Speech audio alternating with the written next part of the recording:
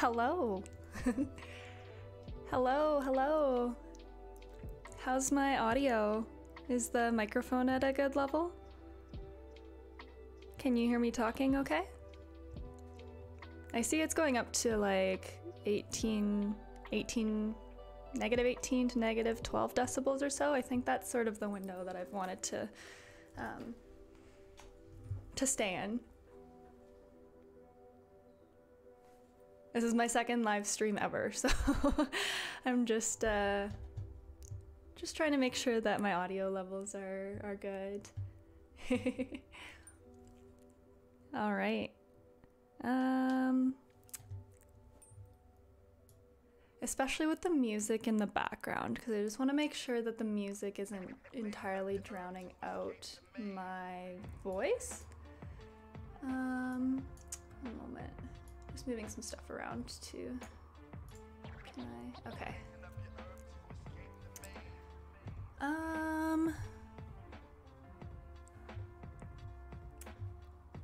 Okay, I think I have everything sorted out where I need it to be. I'm just waiting for confirmation that my microphone levels are good before I keep going. Hello? Hello, microphone levels? Por favor. I'm not getting a confirmation. I'm scared to start. Music could go down a bit. Okay, thank you.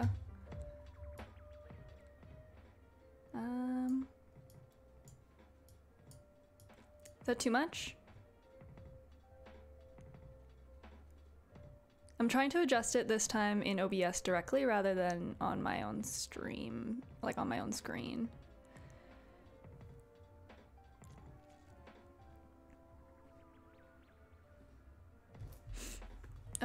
How's this? Is this a little bit better?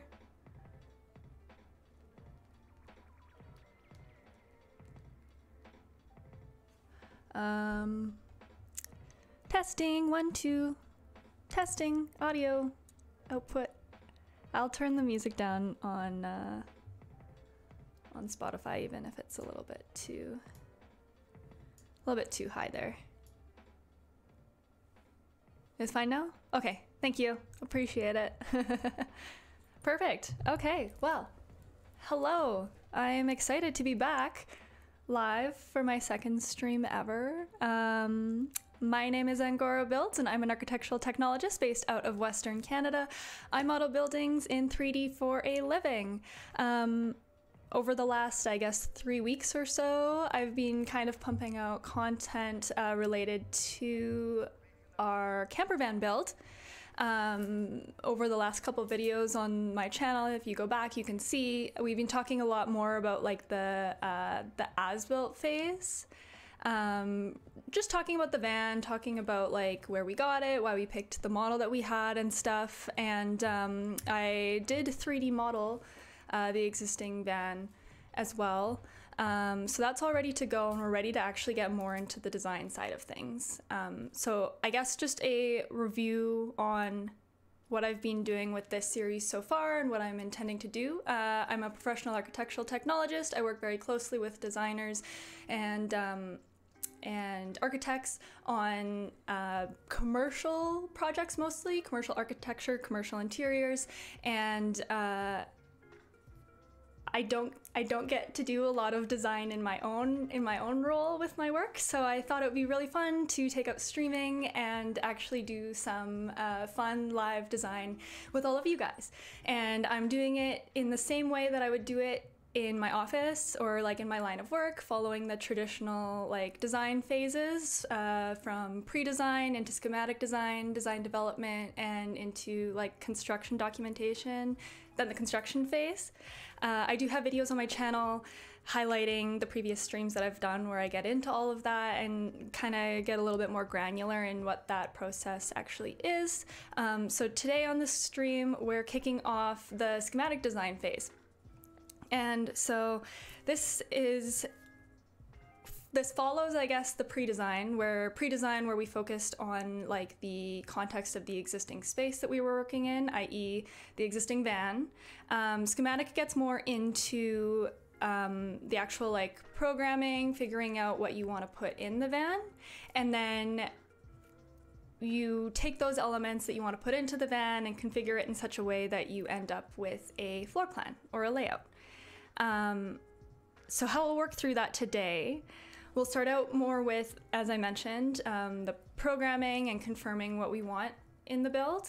And I have like kind of a workflow for how we can kind of distill it down, because I think it's a little bit overwhelming at first too, if you're kind of just like, I don't know, I want a camper van. I want to go sleep in the woods off grid and not have to worry about my creature comforts and the like. But I think we can get a little bit more granular in breaking down how to determine what your values are in your builds on that level. And in the same way that I am doing this with our camper van, this can also be emulated on any other project that you'd be doing, whether you're doing like a renovation or like building a house, a tiny house or whatever. Or if you're just curious, it can be emulated across the board. My goal here is to hopefully simplify it and help convey the logic that I use when we're making design choices around things, which I'm hoping is helpful for other people that are doing their own design projects or designing their own things for fun. So today I'll start off, we'll do the programming and stuff first.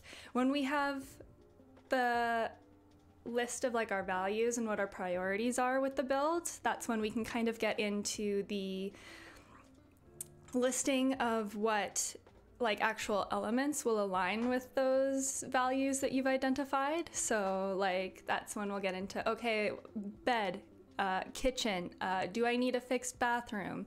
Oh, I'm a climber, I need storage for my climbing gear, those kinds of things. So we'll get into kind of listing all of that, and we'll do it in level of priority for yourself, I guess.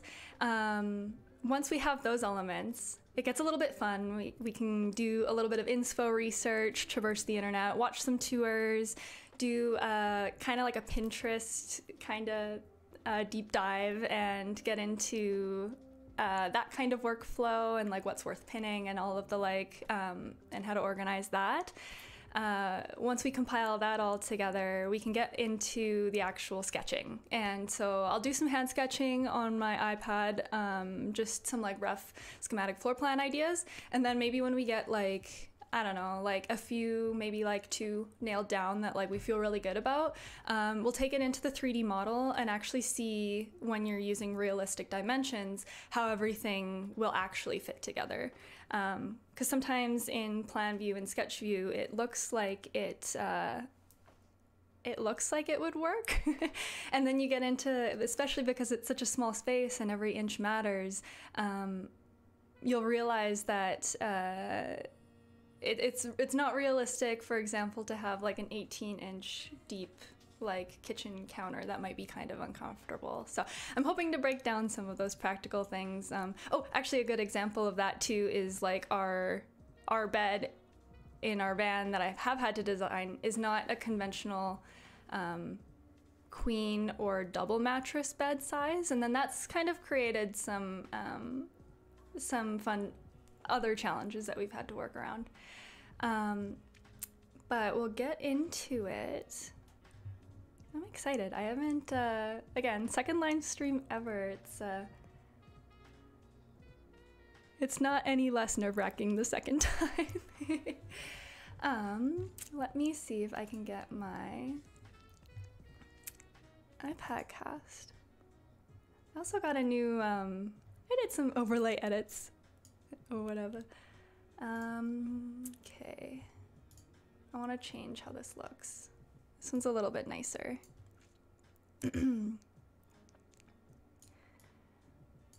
Is this, I think this is big enough.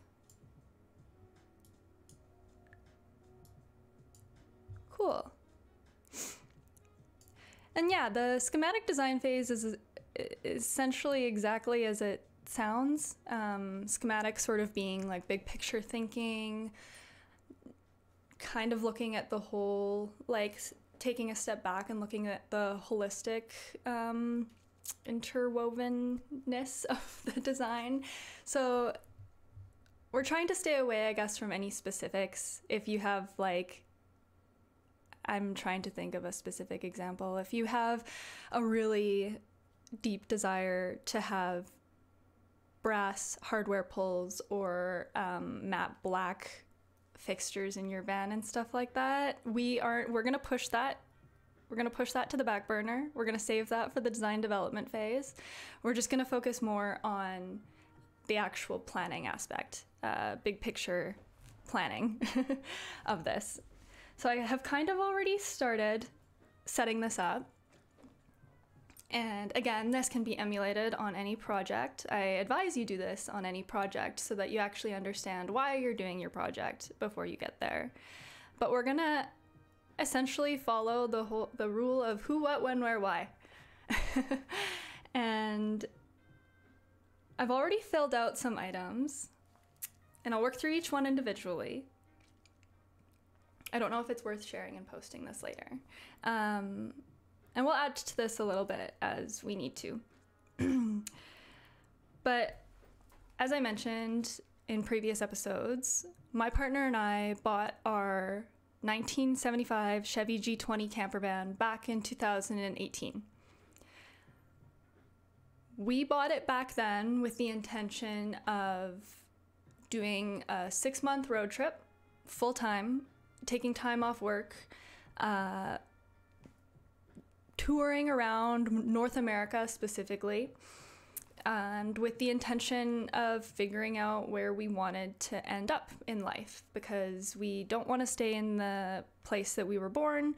We'd like to move somewhere a little bit closer to nature, a little bit less prairies, I guess. And so with that in mind, we'll start off with who is using the space. At the time when we bought our van in 2018, it was just myself and my partner, Krish. I'm giving him that name. And initially it was just us two. That same fall, I believe it was, we got our dog, Odin. And he is 70 pounds. He's a Bernese Mountain Dog crossed with a Golden Retriever. So he's 70 pounds, a bit of size consideration there. And so with that in mind, that's, I guess, 3 bodies that we knew were gonna dwell within the van full time. And I have a cat, but he's older, he's 10. And so initially when we bought the van back in 2018, I was like, oh, maybe we could train him to be an adventure cat. We could get him on a leash and learn how to enjoy being in the outdoors.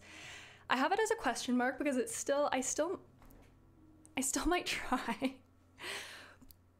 But as it stands, I think in the time that I've known him, he's a little bit more change adverse, I think. So I don't necessarily know if we can count on our cat being in the van full time. If we knew or had made the decision in advance that we did want our cat in the van full time, we would have approached the van purchase differently and probably have gotten a different model of van something probably just a little bit bigger so that there was a little bit more roaming space, a little bit more,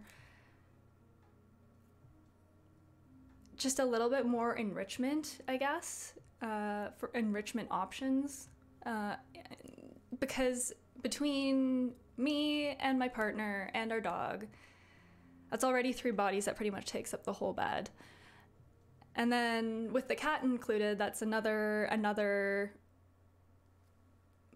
consideration for, say, the litter box, more food storage, the water needs and stuff. So that does size up what we had initially purchased. So we're just gonna focus, I guess, on the needs of myself and my partner and accommodating our dog.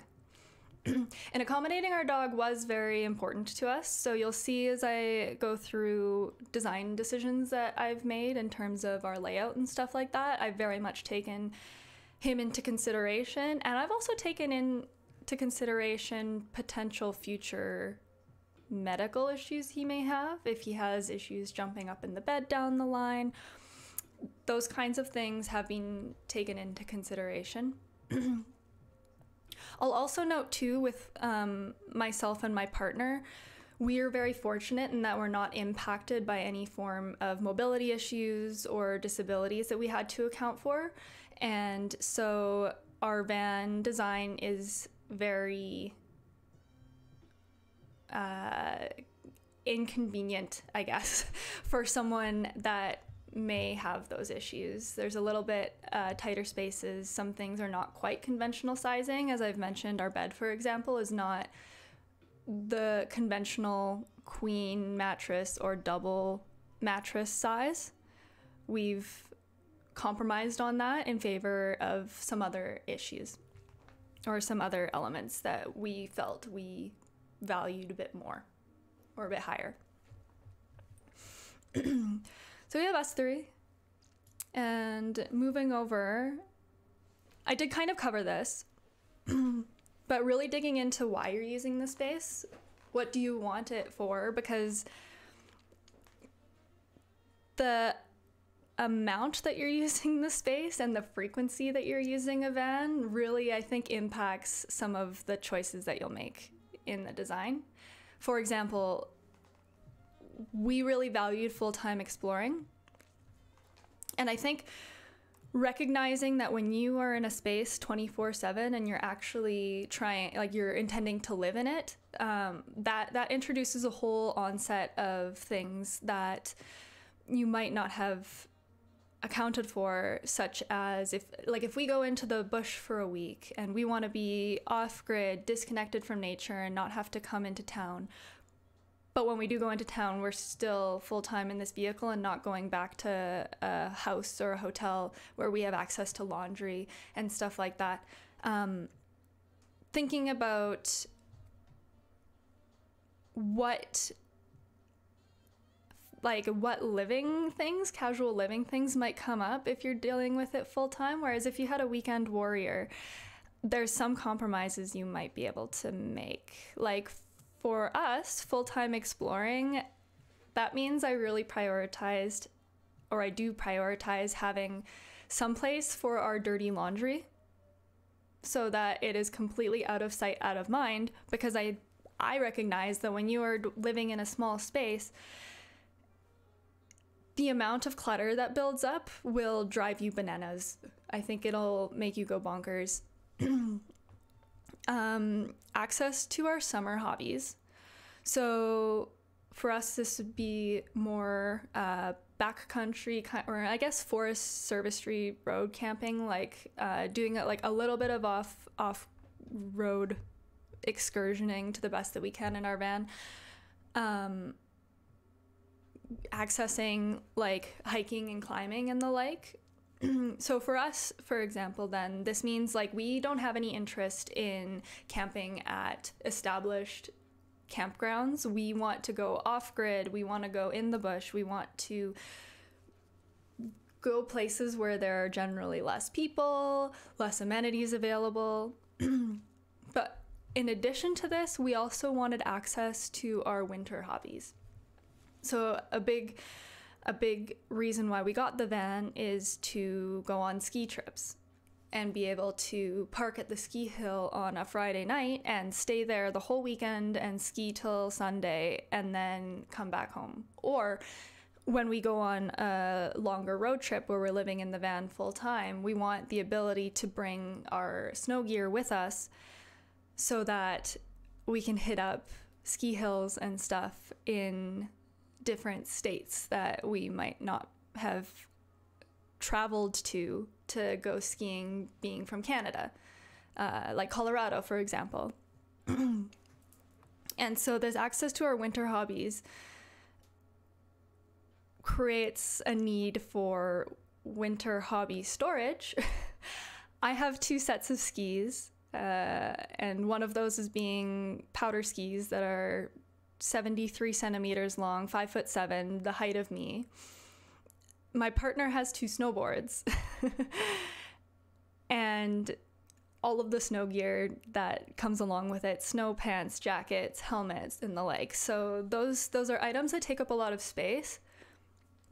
But for us, this is something that we value really highly. So I'm going to recognize when we get into the listing of amenities or elements within the space, this is of high priority. And 73 centimeter long skis take up quite a bit of space, and especially when there's 2 of them. So we'll get into that a little bit and the logic there, but the final why we're using the space, this is also a big one. I starred both of these because these are 2 important values to us. Music festivals. Specifically camping music festivals. We go to a ton of them. On the bucket list actually is Burning Man eventually.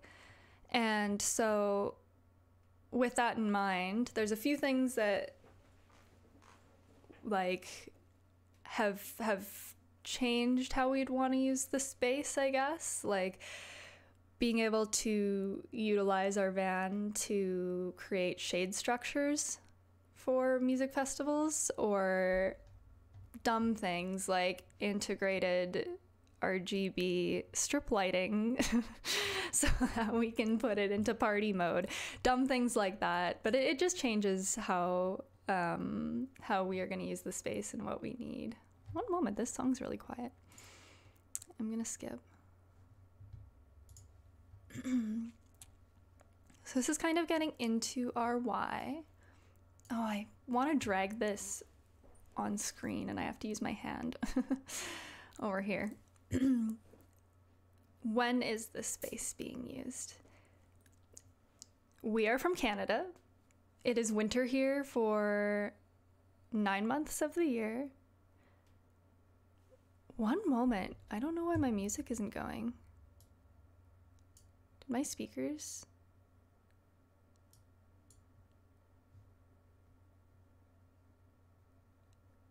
One moment. What happened? It's playing and I don't hear it at all.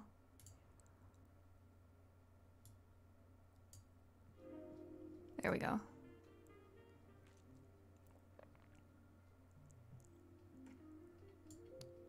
Okay.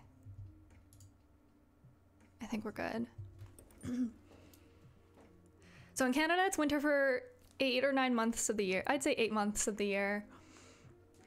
We wanted the ability to be able to camp all year round for that reason. Again, the winter sports being a high value of ours, for us, we will be winterizing our camper van. Again, wanting to live in it full time for 6 months, but then once we're done our full-time trip though, we still want to keep it as a weekend warrior. I think the intention for our build at this point for us is to do the 6-month full-time road trip, but keep the van as a heirloom, like a weekend warrior that we hold on to. But I do foresee us upgrading to an RV that has a little bit more space, just to be able to bring the cat along, account for the dog. We might start a family one day. So I do I do foresee us leveling up. I recognize that the van that we have, I don't think would be comfortable or practical for us to live in full time for longer than 6 months to a year. Like, I know there's people that will live in their vehicles for like 2 to 5 years even and longer. And I'd love to have the ability to just fuck off anytime for however long and know that I would be comfortable within like a undetermined window. It's just I can foresee this vehicle that we have is not the vehicle for that. I will say that in a way is kind of a lessons learned, because the intention when we initially bought it was for it to be comfortable for us full time, I think. And then just through building and even staying in the space, like we can camp in it now. It does have a bed, we have that much. So some real life experience, I think, for me has proven that full-time indefinitely is not in the cards. Full-time for right now, for the life stage that we're at and what we're hoping to do with it, makes a lot of sense. And the where. Obviously, we talked about the skiing and the winter aspect of things. But I also think too, on the other hand, like we wanna eventually take it to Burning Man. So what do we have to keep in mind for desert camping, on the other hand? The nice thing, I guess, though, is when you winterize a vehicle and like you really up the insulation and all of that stuff, I think it does the opposite as well in the heat and will keep a lot of the heat out. So I think that a lot of the decisions that we're making for winterizing the vehicle will translate to be beneficial for very hot levels. But recognizing that we have some limitations with the weather that we'll be able to endure in a metal vehicle that can only be insulated so much. This for us mostly, I'd say, has changed our planned road trip route. Less of a design impact, but still worth considering, because we are intending on bringing our dog with us. We will have to avoid any extreme temperature fluctuations with him in the vehicle, because we do not have the space or the capacity to have air conditioning. We don't have the height, I guess, to go into like a parking garage or something with him in the vehicle to help keep temperatures cooler, like an underground parkade. We won't be able to do that. The top is too high. So for us, I guess this is more or less just an impactful question to be conscious of. I don't necessarily think there's anything that we can do from a design perspective with how the vehicle is. This would have had to be something if we recognized that we wanted to go to extreme weather locations with our dog. And I will also state again that we did not have him when we made the initial van purchase. We got him after. So again, that's changed some things. But if we would have known that we were going to have him and wanted to have the capacity to install air conditioning and to park underground or whatever, it again might have changed our approach to what van we actually purchased for this project and what we decided to move forward with. So the final thing I wanted to talk about again is what are your values and your priorities with the build? And really get in, I mean, maybe you just want to camp and that's very simple. But these things for us, these three, winter sports, festivals, and off-grid, impact the design, especially off-grid, because now we're accounting for a solar setup and the off-grid options for our plumbing system and the like. It changes. There's a lot of considerations with this, but we value very highly the ability to go off-grid. It's not a compromise that we're willing to make, so it's going to be designed around. Same thing with our winter sports, and same thing with our festivals. And I'm trying to think of if there's anything else we could add to the list here for ourselves, but I think that's probably it. I think that's probably it. And so for ourselves, this is our who, what, when, where, why. We'll be jumping back and forth, I think, a bit here as we get to the next step. I'm actually going to move my keyboard back because I think I'm going to have to do a bit of handwriting. But just to lay out the greater context of where my partner and I and what we value, so that it makes sense as we move into the actual elements that we want to incorporate in our build. So let us move into that.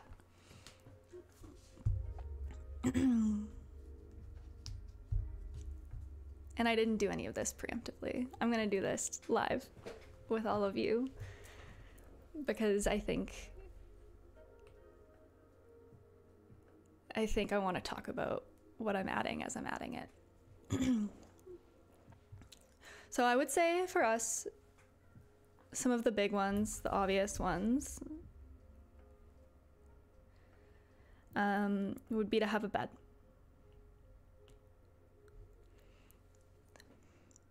But I want to add on to this.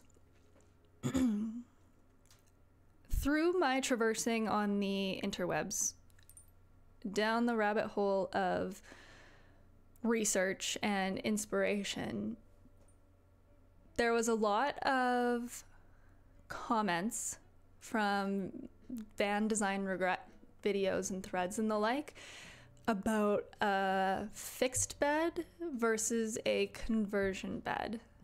So conversion being a bed that can turn into a table or like a banquette or a sofa setup or something. So I think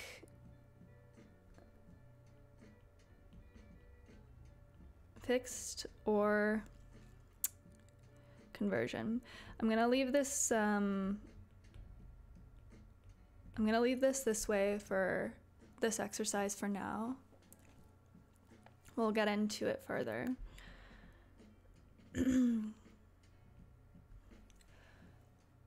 Recognizing that we wanted to dwell in the van full-time, we wanted the ability to go off-grid, but we also wanted to winterize it. An important mandatory element for us was an indoor kitchen, specifically indoor. And again, that's more for the winterization aspect of it.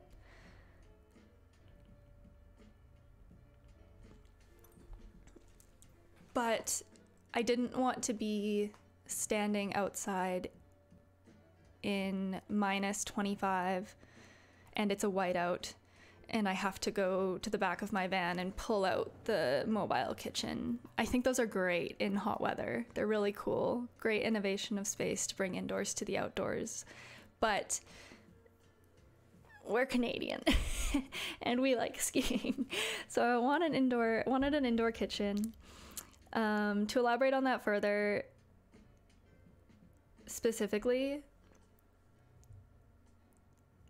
it was a toss-up between, do we want a integrated stove, or did we want to just do what a lot of other builds do, where they have the stove, like a camping stove, that they just pull out or slide out from a drawer, and then you have to screw in the propane and you can just set it all up. But it's not permanent. It can be swapped out for something else. It's a lot more cost effective.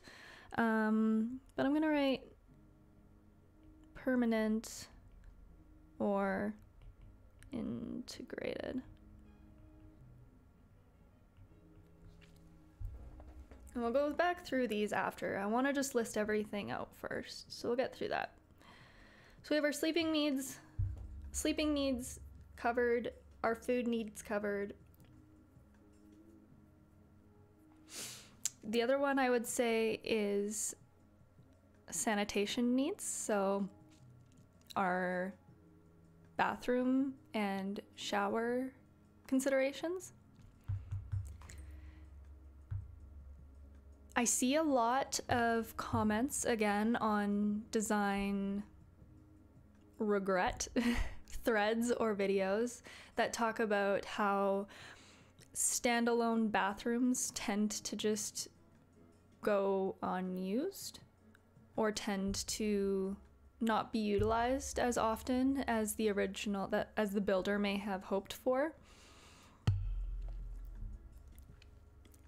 But because we wanted to winterize, I wanted some integration in some capacity. So I do want an integrated or like indoor toilet in some capacity, whether that is functional casually or under emergency circumstances. I just wanted the ability. This is also something I wanted for even just safety. If you're camping in a Walmart parking lot, for example, and it's 2 a.m. and you really need to use the washroom, I didn't want to have to leave the van by myself to go do that, especially in an unfamiliar place when you don't know anybody. Maybe you're not in the best area, maybe you are, I don't know. I didn't really want to have to ever worry about it or risk it. But this will take us to my first point under our hobbies, I guess tier 2.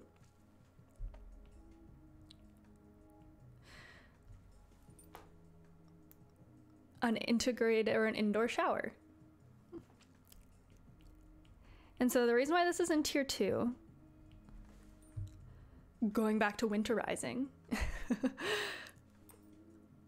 there's a ton of van builds that will have showers out the back, outdoor showers. Again, love that, great idea. I still think I'd like to incorporate it in some capacity in our build. It's just when you've been skiing for 2 days, 3 days in a row, you've been sweating, but you're staying in the parking lot and you're camping. I really wanted to try and incorporate an indoor shower so that we don't have to go to bed gross. But it's not mandatory. If we can't fit a shower in, I'd rather prioritize tier 1. You can survive a week off grid without an indoor shower. And this is where it gets back to, I'm gonna put an outdoor shower.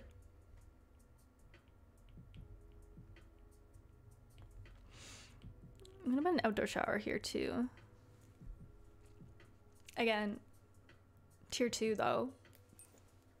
You can still utilize gyms, you can still utilize public parks, recreation centers, and the like, public pools, things like that. There are ways to access showers. So, tier 2. I'm trying to think of some other elements that might relate to hygiene or I guess more of the plumbing related elements.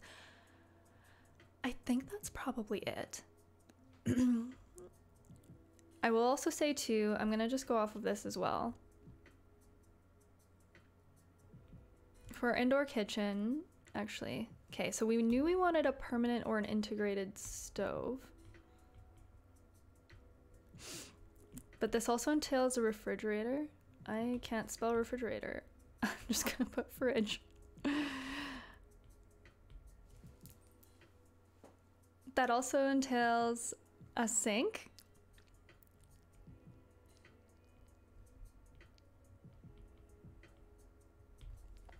And those I would say are our 3 big items. We'll also obviously slink in storage for food storage.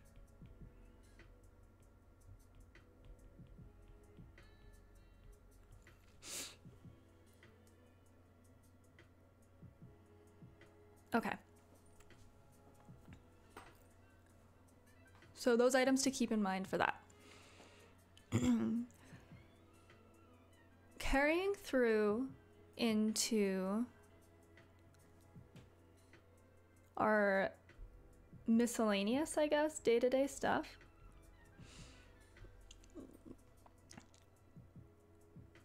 We touched on food storage, but there are needs for other kinds of storage.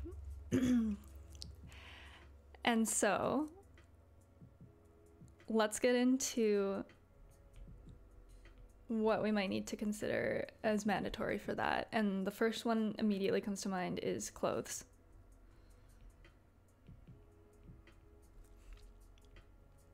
We got our food storage, we got our clothing storage. Oh, also with kitchen, we need, like, what's the word I'm looking for? Utensils. Utensils and cooking paraphernalia. Pots and pans. I'm just gonna say cooking accessories.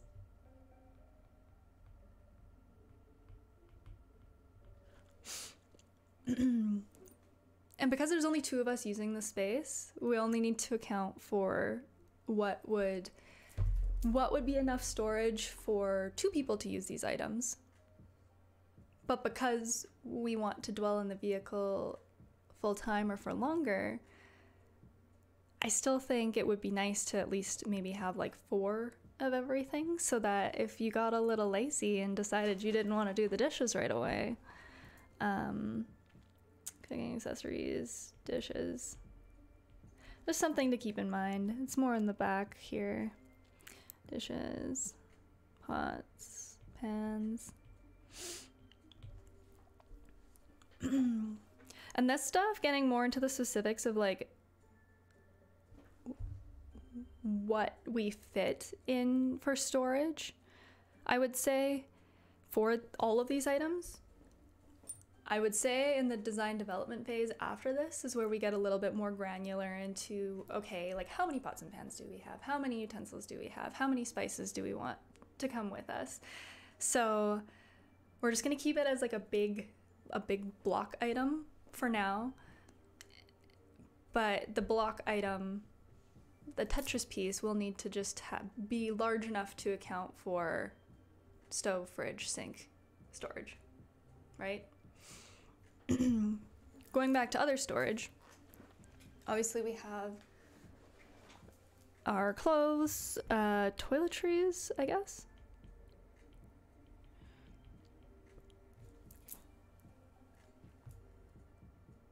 Camping accessories, like chairs.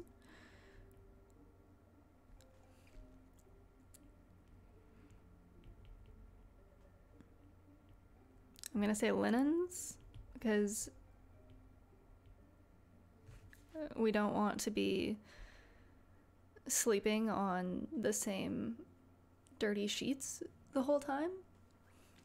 Or towels, like in the lake, especially if you're doing outdoor, like water activities, swimming and stuff.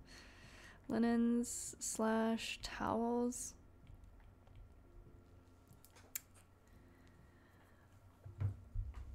Another helpful idea, actually, to help with this stage further, is actually doing some research on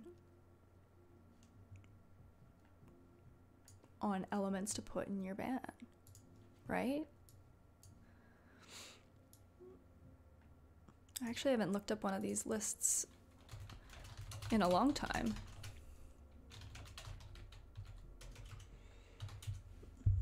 What to include in your van build? And this is more systems.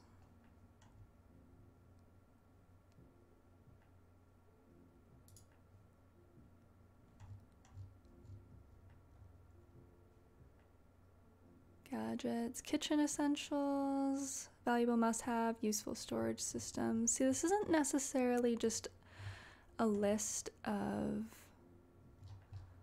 what to... Ooh, that's not spelled right. What to include in your van build. Let's check Reddit. Sometimes I feel like Reddit gets a little bit more directly. Van build is underway. What to include in...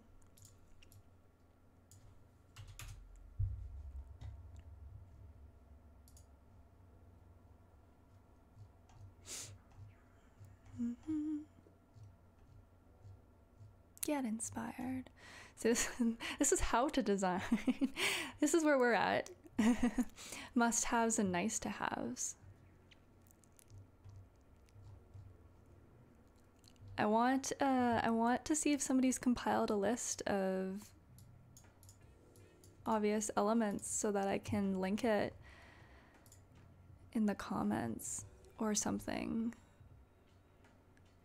at some point.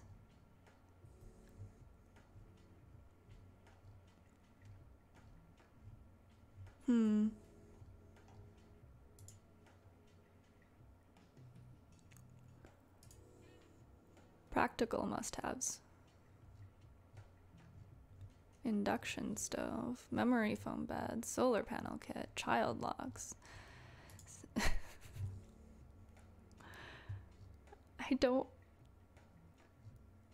I don't find this helpful.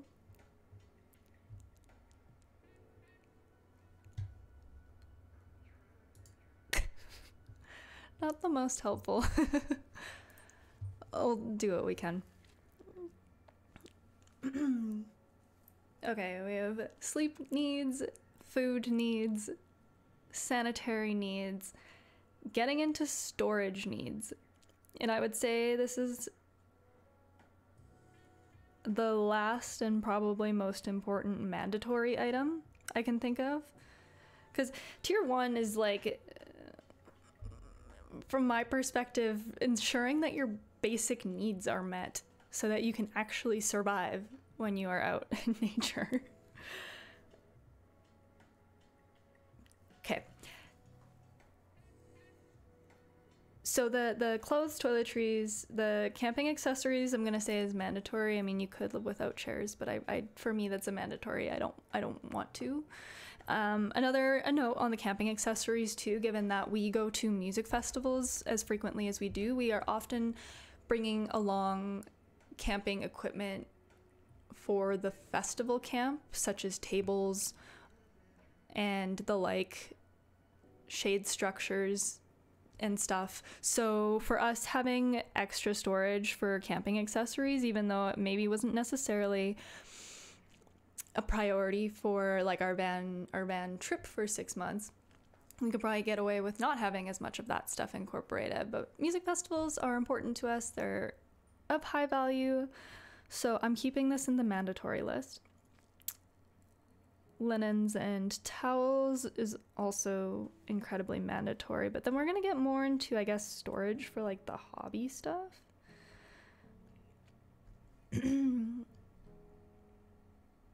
Oh, the other mandatory, obviously, is our snow gear.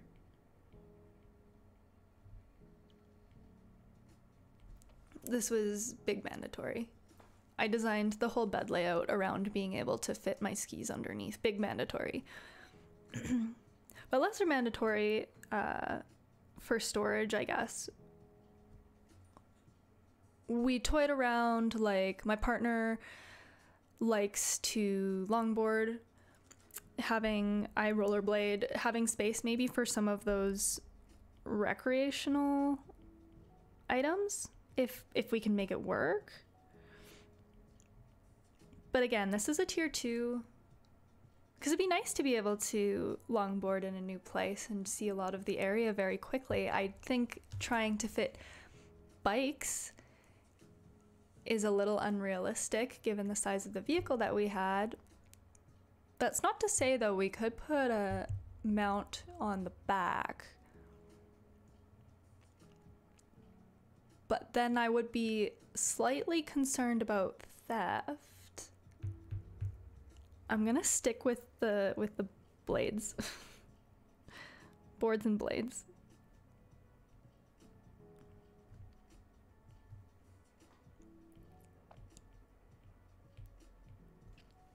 Boards and blades.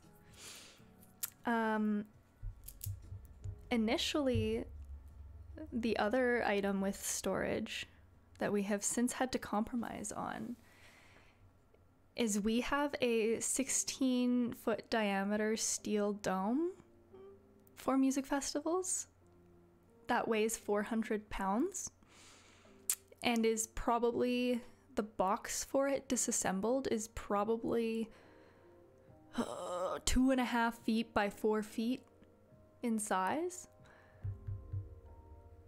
Initially, when designing,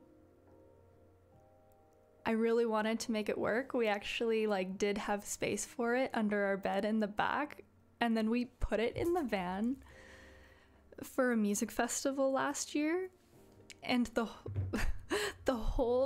dome was so heavy it sunk the back to the back of the van so far back that whenever we would go over a curb, our van almost bottomed out at the back, and we drove for literally 1 block to get to the gas station, and I was like, no, we can't fit this. But that was an element that derived from our hobbies that has since not been able to work.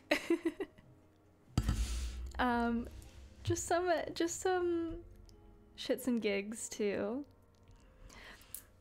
I think I've always thought a nice to have would be a projector for when it rains or when it's snowing too much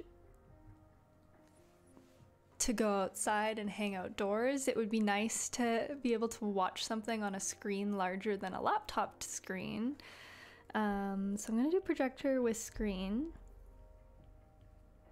And again, this is more of a nice to have because I don't know if it would be within our budget. There are good little standalone projectors now though, but this is something that was not super important because we'll have laptops and stuff with us. That being said, we're gonna segue back to storage here for a moment. Especially living in the vehicle full time and going around the States and doing a lot of stuff, integrated secure storage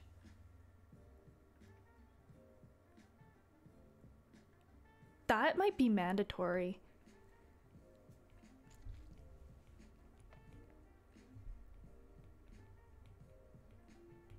Like being able to put your passports or other travel documentation or even cameras, laptops in a secure, either maybe a safe or something welded to the bottom of the vehicle. Or I've even seen really clever hidden storage, like false bottoms on cabinets and stuff, so that if somebody broke into your vehicle and was rummaging around, they would never know to look there, potentially.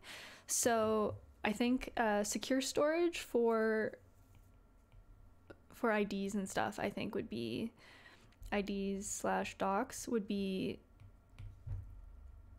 mandatory. I'm honestly gonna say secure storage for electronics too.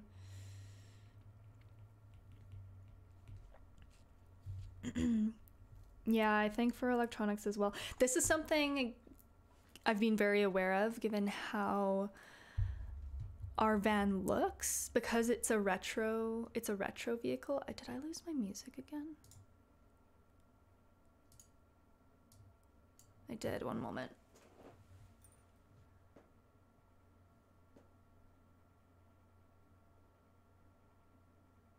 Oh? Oh? Hello? Hello? I don't... Hey, come back, please. Oh, there we go.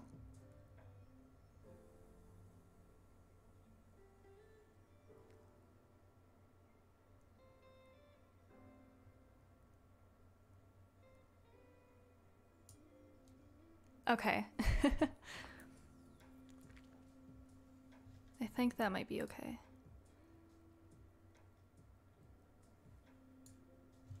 I think that's okay.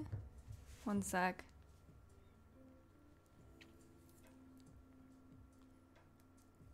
All right, we'll leave it. Okay. Yeah, secure storage for IDs, docs, electronics, and stuff like that. Some things, especially with your passports and the like, I would never want to risk losing. I think that would just create so much inconvenience. Some things I know you can get insured when you get your vehicle insured to be recompensated for if you lost it. But I personally, given the nature of what we're hoping to do with the van and doing content creation and the like, losing a laptop or an external hard drive or our cameras would be detrimental. And where was I going with this? Oh yes, because our vehicle is a restored vintage vehicle, I believe it stands out a little bit, and we are trying our best, I guess, not to draw too much attention to our van beyond what it'll already get. So that's why I have hesitancies towards mounting any equipment like bikes or even our snow gear, like our snow sport equipment, on the outside of the van. We could put something on the roof rack probably to do that, but I don't want to. I'd rather it just have everything inside where we can lock it and not have to worry about anybody just unbolting it and dipping with it. So I'd say secure storage is huge. It's a big one. Very important. Oh, that's not. Very important. Very, very important. I'm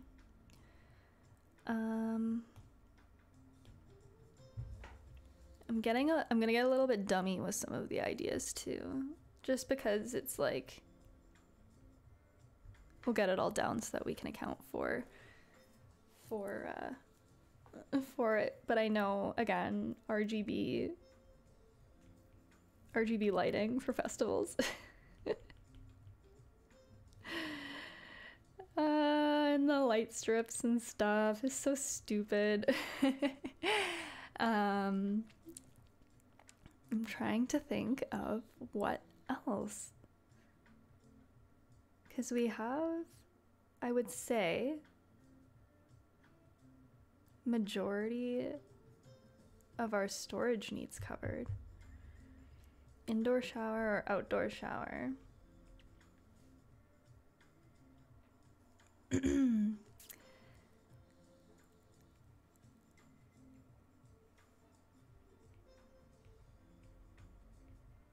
Here's another one. Festival attire.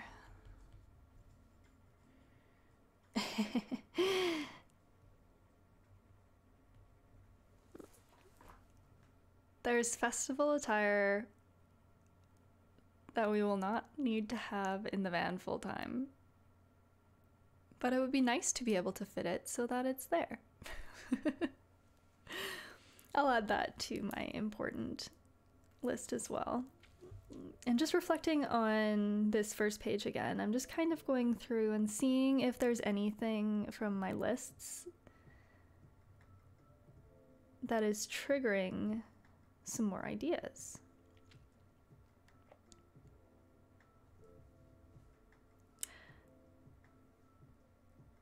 I did note off-grid because off-grid is a mandatory item for us. That means that we need to design for a solar setup.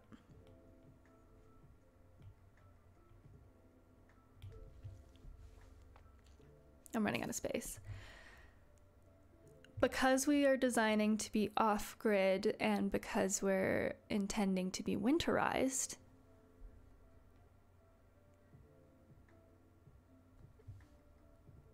we need some way to avoid freezing water.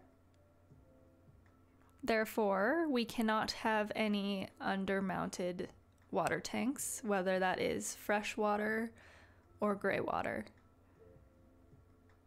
Gray water, maybe, if you use a tank heater. You can get these tank heaters that like stick to the underside or like stick to the outside of like fresh or gray or black water tank, and it attaches into your electrical system to provide just a little bit of heat so that the water or like the liquid doesn't freeze. I'm gonna say indoor water tanks.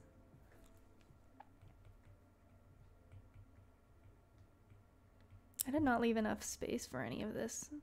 One sec. Can we just like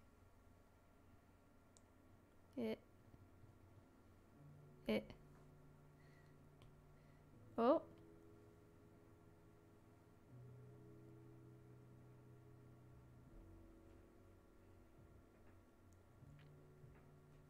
okay.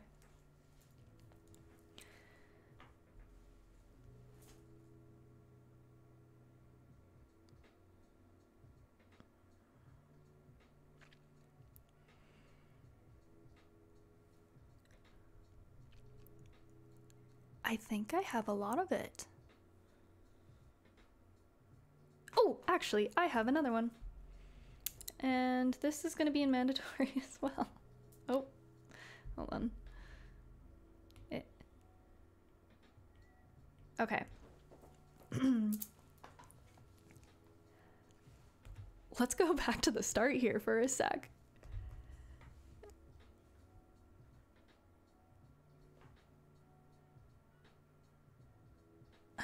I'm gonna, would this be a why or a how? Okay. I'm gonna add what my values are and priorities are here in this column. This actually impacts a lot. Intending to use the space to facilitate content creation. Because when you are using your van for socials or media, filmmaking and the like,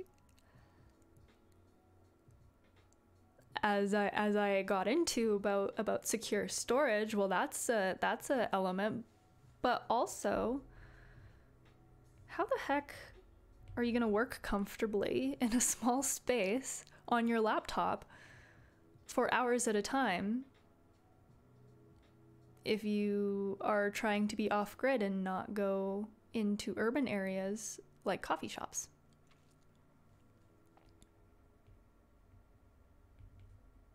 I'm gonna add this. So that means that we have to talk about comfortable seating, comfortable work seating.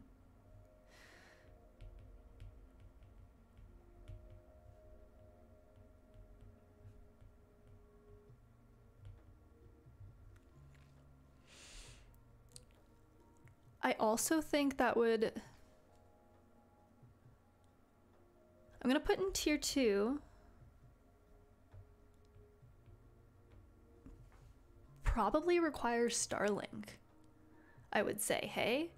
Depending on, I guess, the nature of the content creation and what you're hoping to do with it. I think I've reached a point where I'm leaning more towards live streaming on the road. I'm gonna say Starlink. Now, I don't know what that entails in terms of hardware, design. Like, do you... Hold on. Do you need... What do you need for Starlink?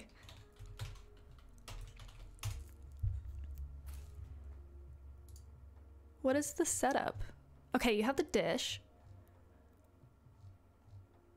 Portable use. What do you get, though? Download.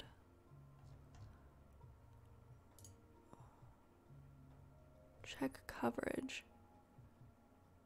Is it just the dish and then you just treat it? Is it like Wi-Fi and you just...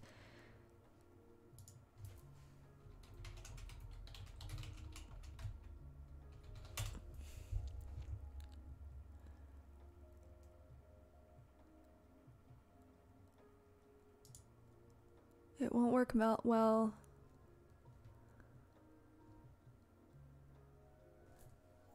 Okay, so I'm just trying to figure out for incorporating Starlink what like physical items we'd have to account for taking care of and storing. If it's just the dish, it looks like it might just be the dish. Unboxing Starlink, maybe? Unboxing Starlink.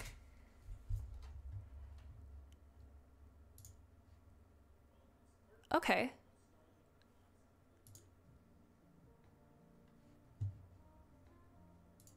One sec.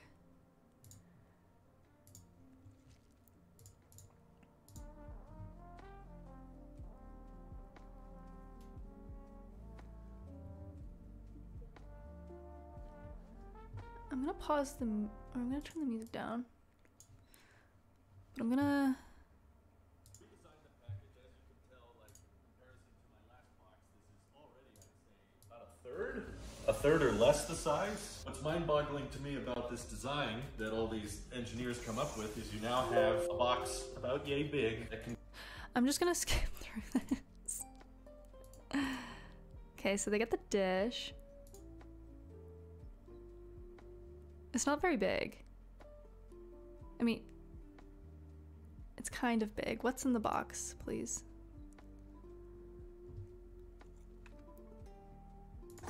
Your power suit, that's it. That's it. You got everything. So this goes up top. It'll position itself. Got some regulatory notices. You are now the proud owner of a custom Starlink package. How thick this wire is. I'd say like probably half the surface area. This cable's gray. Mine is black. I wonder if this is more durable. Is it thicker than yours? I'd say it's about the same. It looks about the same thickness. Oh, interesting. It's got two plugins. Whoa! Whoa! Dang it, it's micro USB. Well, it's gonna plug in once and that'll be it. And then here's your power. Oh, okay. It's got a whole suction thing to it. It's pretty standard. That goes in the bottom and it can stand on its own. Huh. The router's butt. This is the orbit between the sun. This is a trajectory. Trajectory. So if you were to go to Mars, this is the orbit trajectory that you would take, the complete version of it. So that's Mars, this is Earth, yeah, that's the sun. Coincidentally, this would also be the path backward if you were coming back. Ah. But the planets would not be in those locations at the True. time. Let's Mars would be over here, I believe. Nice of them to include the instructions on everything. A single power cable, we got a signal. Dishy came to life and we quickly, the satellites were overhead. Mike noticed better uptime even with obstructions, not really. Okay, so it looks like you plug the dish into something. But I assume when you use Starlink, every time you use it,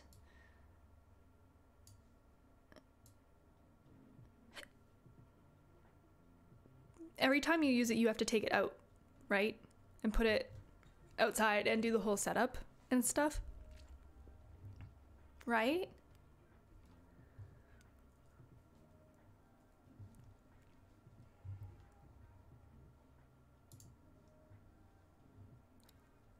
Hmm.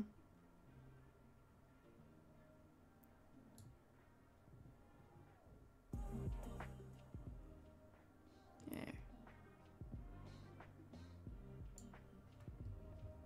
Hmm. Okay.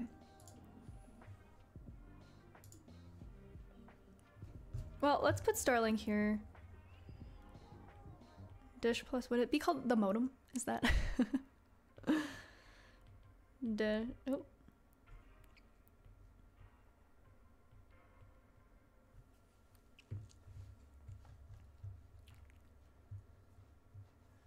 Okay.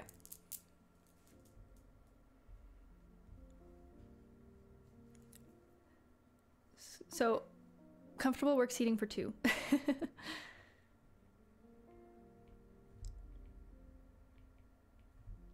For minimum 2.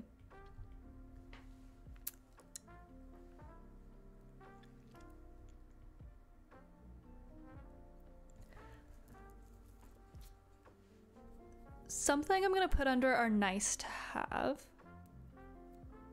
but it can be sacrificed. When you are at camping festivals, people often come to hang out with you with whatever you're doing.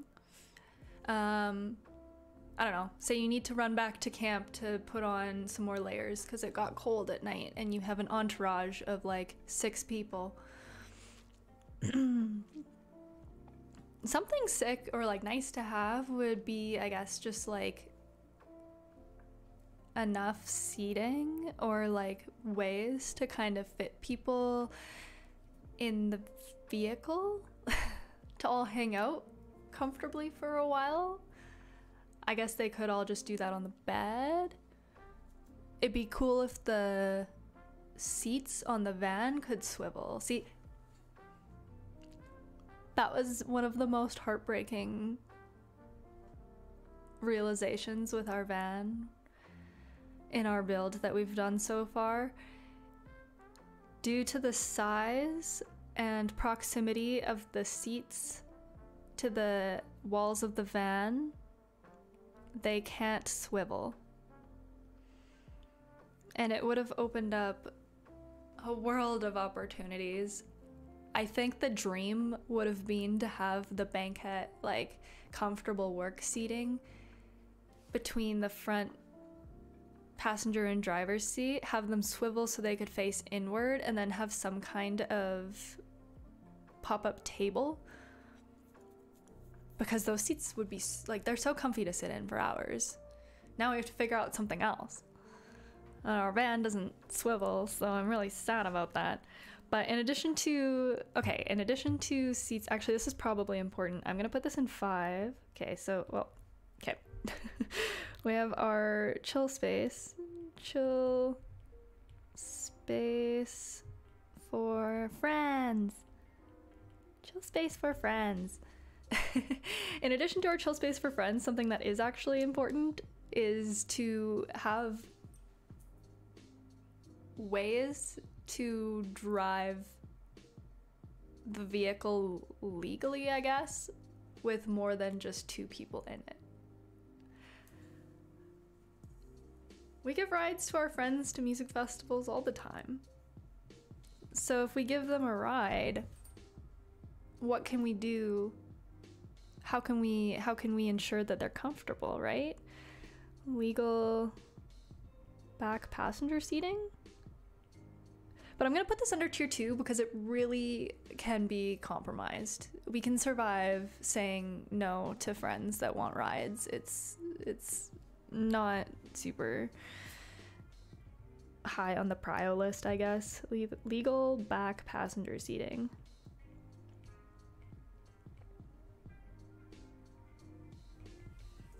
I'm gonna put a question mark on if we need seatbelts. because I don't know necessarily at what point, like where the line is between when you do need seatbelts versus when you don't. Because if you think of the large RVs, like the Class A's or whatever the big ones are called, they don't have seatbelts, right? I've never seen one with seatbelts. It's the front two passenger and driver seat will always have seatbelts, but then the other ones don't. And you can kind of just walk around all willy-nilly, and it's a little bit treacherous. But this is gonna require some research.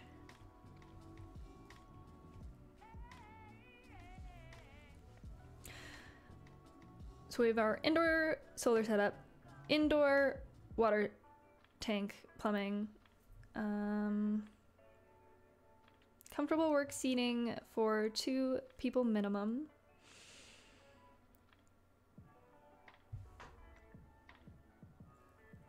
Under tier 2, under 6,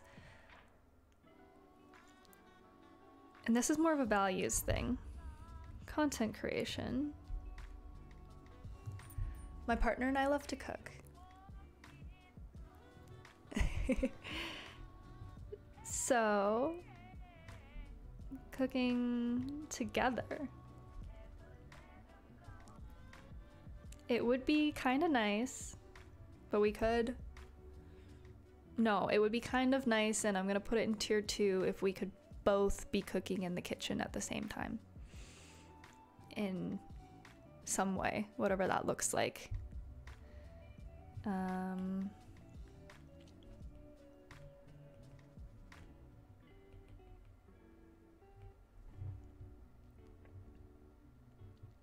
Two in kitchen. Oh, actually, and let's circle back to some other values I mentioned we had. Again, this is tier 2, but integrated laundry storage.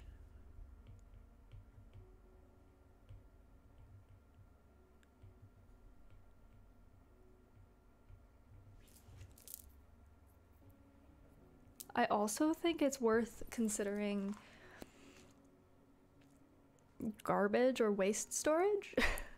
Because if you're going off grid, you're gonna have to carry that back with you, right? I'd say my partner and I on our own, we've gotten really good at not using a lot of waste.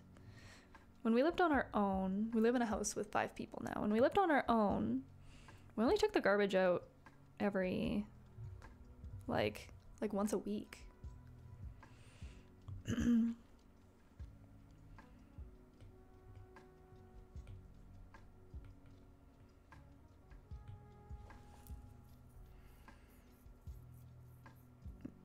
No, this is hold on, this is not, no. This is a higher priority than tier 2, I would say, actually. Who wants to... Oh look, this is the right number already.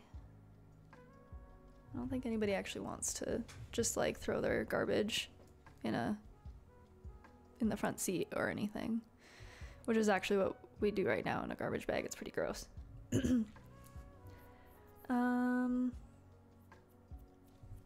Okay. This is coming up so late only because it felt so obvious to me. But I realized I should write this down for everybody else. Safety things. Safety things. Fire alarm, CO2 detector, fire extinguisher. Safety things. Incorporate that. Please.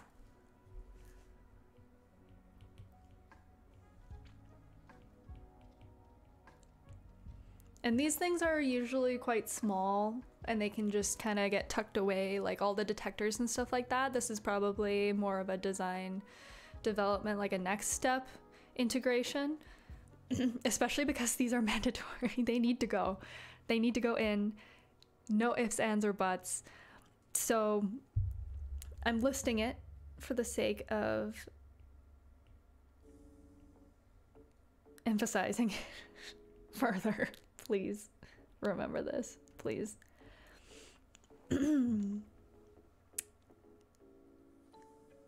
But at this point, I think I'm just kind of grasping at straws here.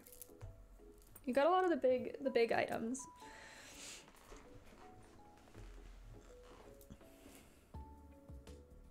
But I think we'll move along.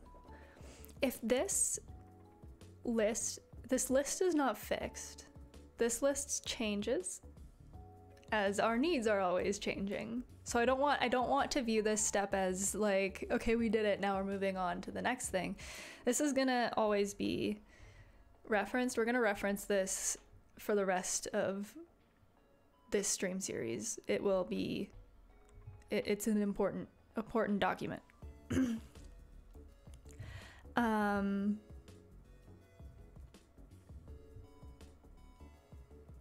So these are our Tetris pieces. These are what we have for our Tetris pieces for now. And again, in order of importance, everything at the top here, absolutely 100%. It's going in the build no matter what. Absolutely fitting it. Has to. These ones will have a little bit of discussion further. This is where you can get a little bit more, I'd say, creative in your design solutions though too. Using the shower example as like a spoiler alert, we actually do have a shower, an indoor shower in our van, but it's hidden in the floor because it's not a requirement to be utilized full time. It's one of those things that we'll only need it in special circumstances, and those circumstances I'm hoping will be very prevalent in the use of our van, but not all of the use of our van. So we did opt for a hidden shower that's tucked away, because for the other half of our van usage, in the summer where the weather's nice, I'm hoping we can integrate an outdoor shower. And yeah, spoiler alert, we have an integrated indoor shower in the floor. It's already built. Well, it's halfway built. We have not done anything for an outdoor shower. We have not even touched the plumbing system yet. So we don't even have a water tank purchased or anything. I just thought of another thing though. That being said, getting into the showers though, especially with indoor outdoor, because of the winterizing aspect of things, I want a water heater.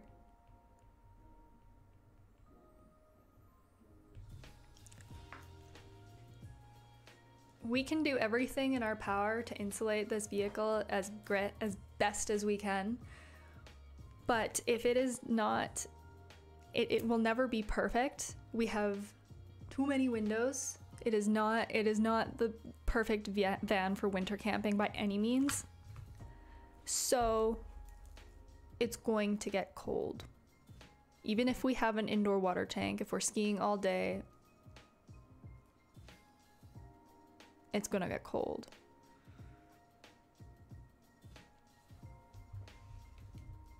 Another item that we actually have too. I forgot about this as well because it's so small and tucked away and hardly of any importance, but we do have a heater. It's a ventilated heater that ventilates to the floor. It's gas-based. It ties into our gas tank. The cool thing about it too is like it dips down into your gas tank, but only about 3/4 of the way down, so you will never run out of gas. By the time your gas is less than 1/4 of a tank, you won't be able to use the heater though. And the gas heater, we do have it. It's already purchased, it's ready to install. We already have the line put in the tank. We got a mechanic to put the line in the tank for us because we didn't feel comfortable doing that part ourselves. But we have it. The cool thing about our gas heater too is that it ties in with Bluetooth on your phone, and so we'll be able to check on our phone what temperature the vehicle's at. And so when we go skiing, for example, if Odin is in the van hanging behind taking his daytime nap, we'll be able to see on the van or on the Bluetooth, through Bluetooth, or is it Bluetooth? It might be an app. It might be data-based then, because I know that you can it must be database, because you can test or you can check the heating levels of your vehicle when you're not in it, and you can adjust it on your phone so that if it gets a little bit too cold for him, we can just like bloop bloop up the heat. And it's ventilated through the floor, but we're also going to tie in our CO2 alarm to our phones as well, because I would like to have those alerts if he is ever left behind in the vehicle, so we can get back as quick as possible. So, some things to consider. We have our Tetris pieces. I'm trying to think of if there's any other major electrical, plumbing, solar, heating. I think I have all of it now.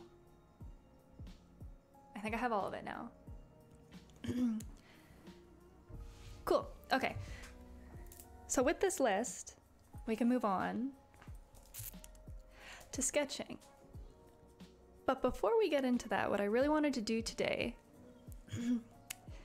is actually do some inspiration searching and some research before we get into actually sketching, because we have this list of items here. We have our wants, needs, mandatory needs, wants, and wishes integrated. Now we can go around on sleuth on the internet and look for van builds, or, well, I guess van builds that have the elements that are on our list incorporated in their builds. And before we get into this, the one thing I want to state, especially coming from a design background or like a design industry, if it ain't broke, don't fix it. So there's nothing wrong with finding a layout in your research and copying it exactly. I think especially in the van build space where everybody's doing it from scratch, they are gutting the whole thing and building it from the ground up. I think there's a romanticization around creating something brand new and super innovative. I guess maybe from a socials perspective too, that could score you like YouTube points if you're doing tours and it's a little bit unique and nobody's seen it before. But I want to stress that your comfort in this space takes precedence over any visual or aesthetic goals that you have for it. And if you see an example of a build in your research and the person that is giving the tour has lived in the vehicle for 2-3 years without any concerns or issues and they're happy with it, like, absolutely just take it. Our van, the van design that I settled on is actually very, very close to the traditional Westphalia van design, because there's a reason it worked for them so well. It's I would say it's one of the best designed interiors for a small camper van space. I'm gonna even just pull this up, one sec.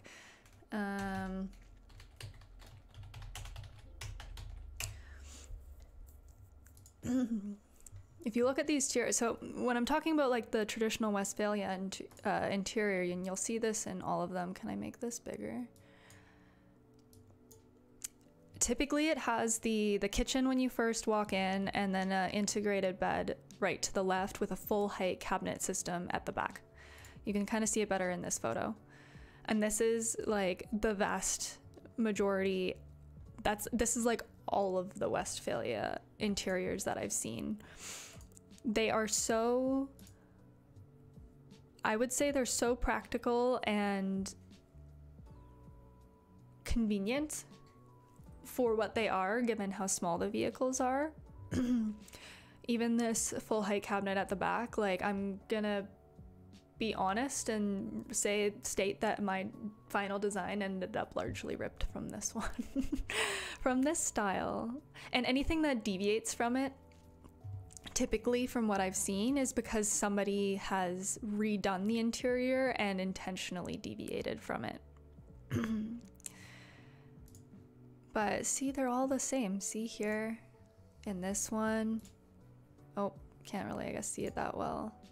In this one, they're all so similar. So with the swivel seats and stuff too, it's sick. So if it ain't broke, don't fix it. That is the moral of that story. I'm gonna run to the washroom and I'm gonna come back and we're gonna do some sleuthing around for some inspiration, tours, and Pinterest and the like. So see you in a moment.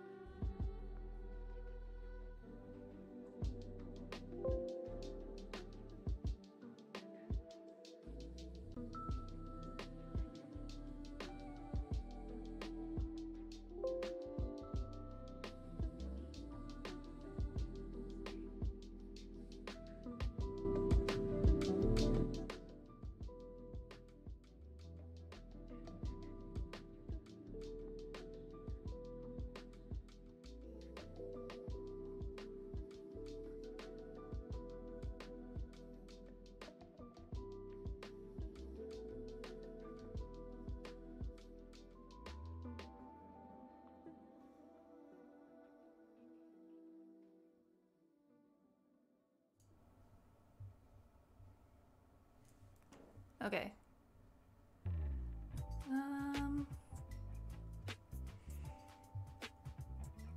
How is my music doing?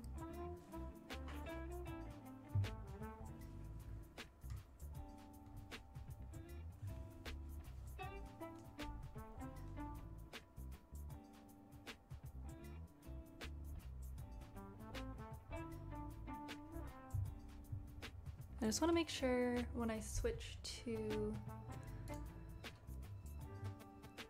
YouTube,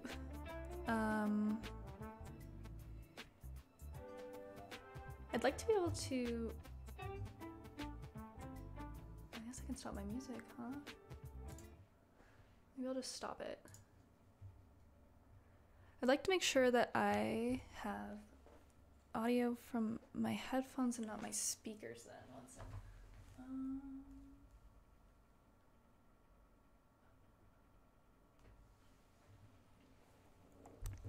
I'm gonna just like test something. I don't know. Oh.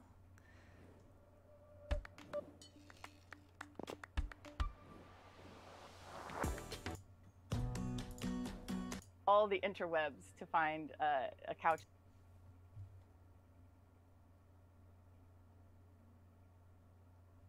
How's that? Good, but picture quality is not good for me right now.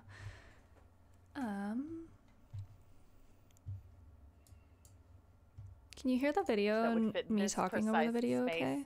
Not stick out too far. Yeah, it was a little wild. So I have finally help. we found one. The couch that was here I have originally, help. it was We're good now? like okay. on the floor, and it was cool, and it kind of folded out so you could sleep here. All right. But what I found was, like, if you kept a couch like that, then when you had people stay over, So, people just like walked research on is top my of each other favorite to go to the part. bathroom. I love sleuthing around for tours and stuff. I watch tours constantly. I've actually been refraining from watching tours pretty regularly just because I want to start doing it live on stream. I think it's really fun and I have a lot of opinions about design choices and stuff. Okay. YouTube is my favorite go-to. I think it's just so much easier when somebody walks you through a tour and you can just get a better feel for it than photos, I find. So we'll start here. We'll do some of that. I'm actually let's get Pinterest going on this side though, because we'll jump into that after. I haven't searched anything up or queued anything up because I felt like it might be valuable to sleuth around live and share even just like how I deduce what's worth watching. And keeping in mind that we are in the schematic design phase right now, so we're looking at the big picture. We're looking at all of the elements. We're not looking at any granular details like, oh, do they have a spice rack integrated in their casework? We're looking more at like, oh, bed placement, sink placement, kitchen location, shower or bathroom integration, looking at more of that stuff. Anything that kind of aligns with our initial list that we just made. I really want to keep it open, but I'm worried if I do, it's gonna kill the quality of my stream. But I kind of want to just like keep it in the corner here. I kind of just want to keep it here to reference, especially for these big mandatory items, because this is kind of what we're on the watch for mostly and specifically.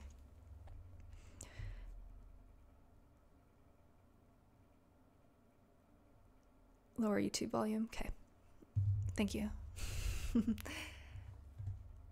All right. Because I have a Chevy G20, I'm going to start by looking for tours of the make of our vehicle, just to see what other people have done. That's a good starting point. But I think we can also look at other other kinds of vans, other sizes of vans, other styles and stuff. And initially when I come to this landing page, my first reaction is that all of these G20 vans don't have high tops. I'm gonna be blunt and I'm gonna say I'm ex-naying any tours that don't have high tops, because I think that everything that is integrated is already below height of the van. We have upper height that we can utilize in ours. Everything is also, or should be, designed in mind with being on your knees or being kind of crouching. Because we don't have that issue, I don't think it's worth it. I'm not going to watch it. Okay, here's the first video I found that has a Chevy G20 high top camper. You can see I must have watched this a long time ago. I don't remember what it looks like on the inside. But he's got a high top. It's got 17,000 views. It was posted 2 years ago. I don't know if this person is still in the van, but I think we'll just send it. I don't know how good this video will be. Let's find out. So I've been working pretty hard getting the van a little bit more comfortable for the winter time, and I thought I'd give you guys a little tour and show you the progress that I've made since I bought it.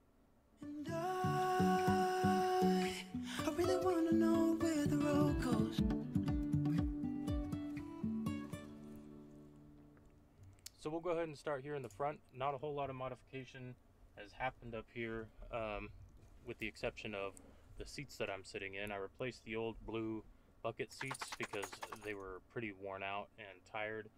And I found these seats here out of a Mazda 5 minivan in the junkyard. Got them for 80 bucks, about $37 a piece or something. I will never change the seats of our van. I never will. I know that this is probably better for safety to have new seats. It's probably a lot more practical. If we got new seats, they would probably be able to swivel. I wonder if I have photos of our van. I would never want to change the seats. They're original to the van from the 60s. They're this beautiful leather that I think at the most I would get upholstered at some point. Where did I save these videos? See, oh, look at these. They're like kind of shorter on the back, but oh, I wish I had better photos of them. They're just so cool. And they match the dash and everything, and they are just so retro, and I will never change them. I will never. Anyways, carrying on. And I'm pretty happy with them. So these things are actually pretty neat. They're middle row seats from a Mazda 5 minivan. This passenger side one has this flip out cup holder and storage cubby thing. And if you lift up on here, there's some storage under the seat. I just have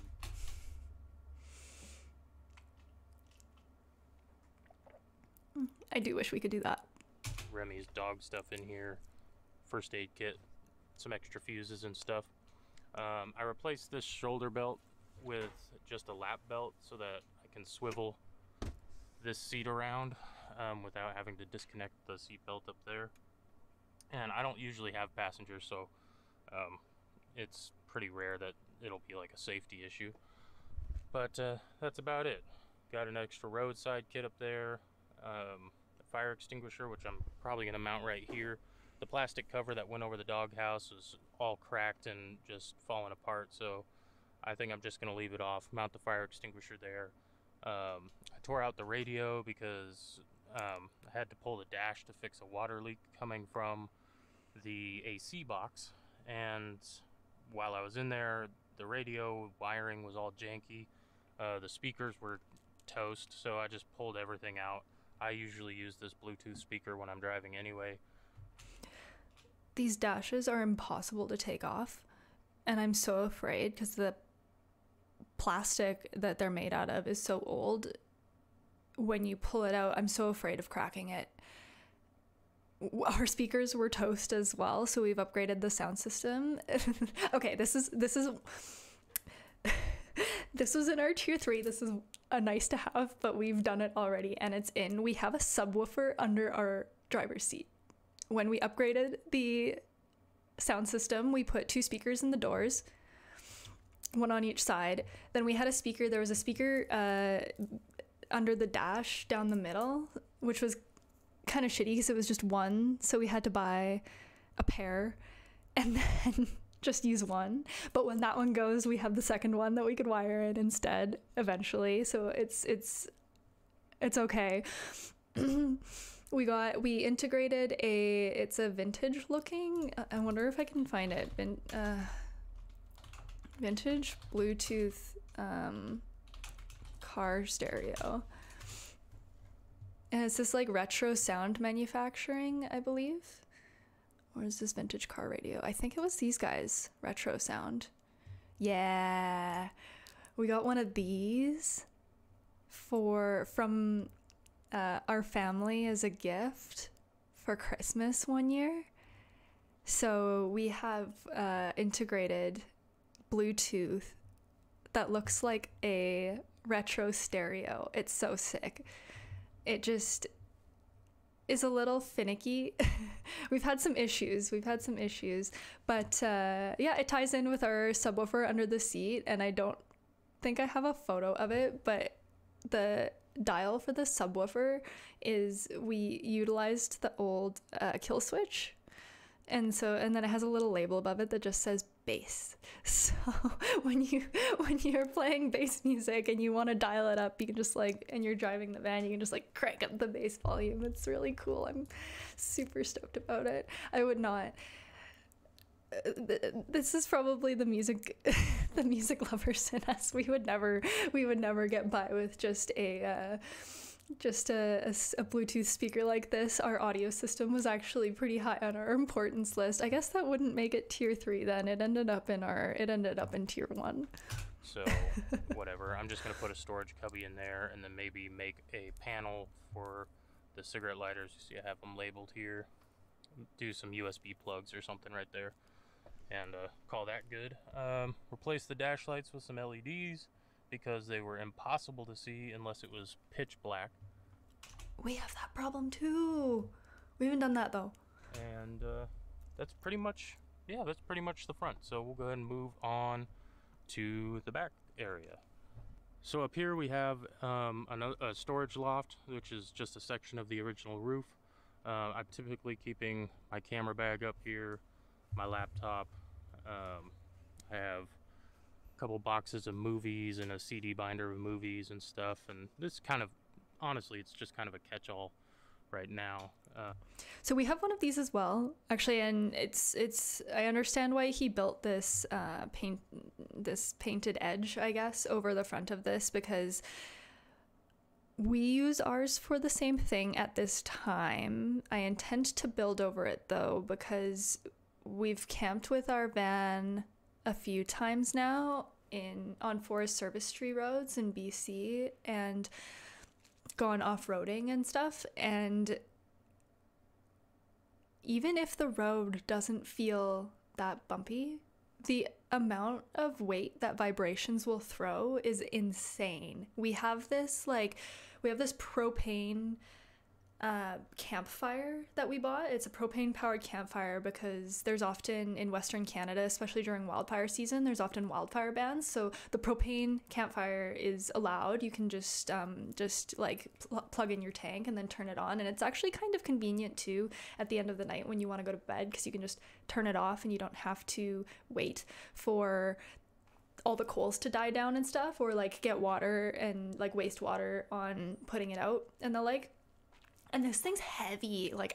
It's heavy, and we have had it just thrown off of the top because of the road bump. If we're going on uphill on a dirt road, it's 1000% falling. So this edge is super important, but that's why I've actually made we've made the choice that we're just gonna completely we're gonna completely build it off, and I don't think we're ever gonna store anything other than linens or clothes, anything that's more soft up in the top there, because it's so dangerous. No one was in the back, thank goodness, but we were and like our dog wasn't with us, but we were, I think, going to a music festival or something, and we had the mattress on the floor in the back before we built the bed up, and a bunch of stuff stored, and we just like we're going uphill over a bump, and like literally everything flew out on the bed, and it would have been so scary if someone was actually there. Got some workout things, wrist brace, just some stuff like that. Had my friend Ricky paint this headboard for me, Cute. which is a kind of a replica of my tattoo. Cute. I want to do integrated art somehow. I don't know, like in the ceiling or like at cabinet doors or something. I'd love something like that.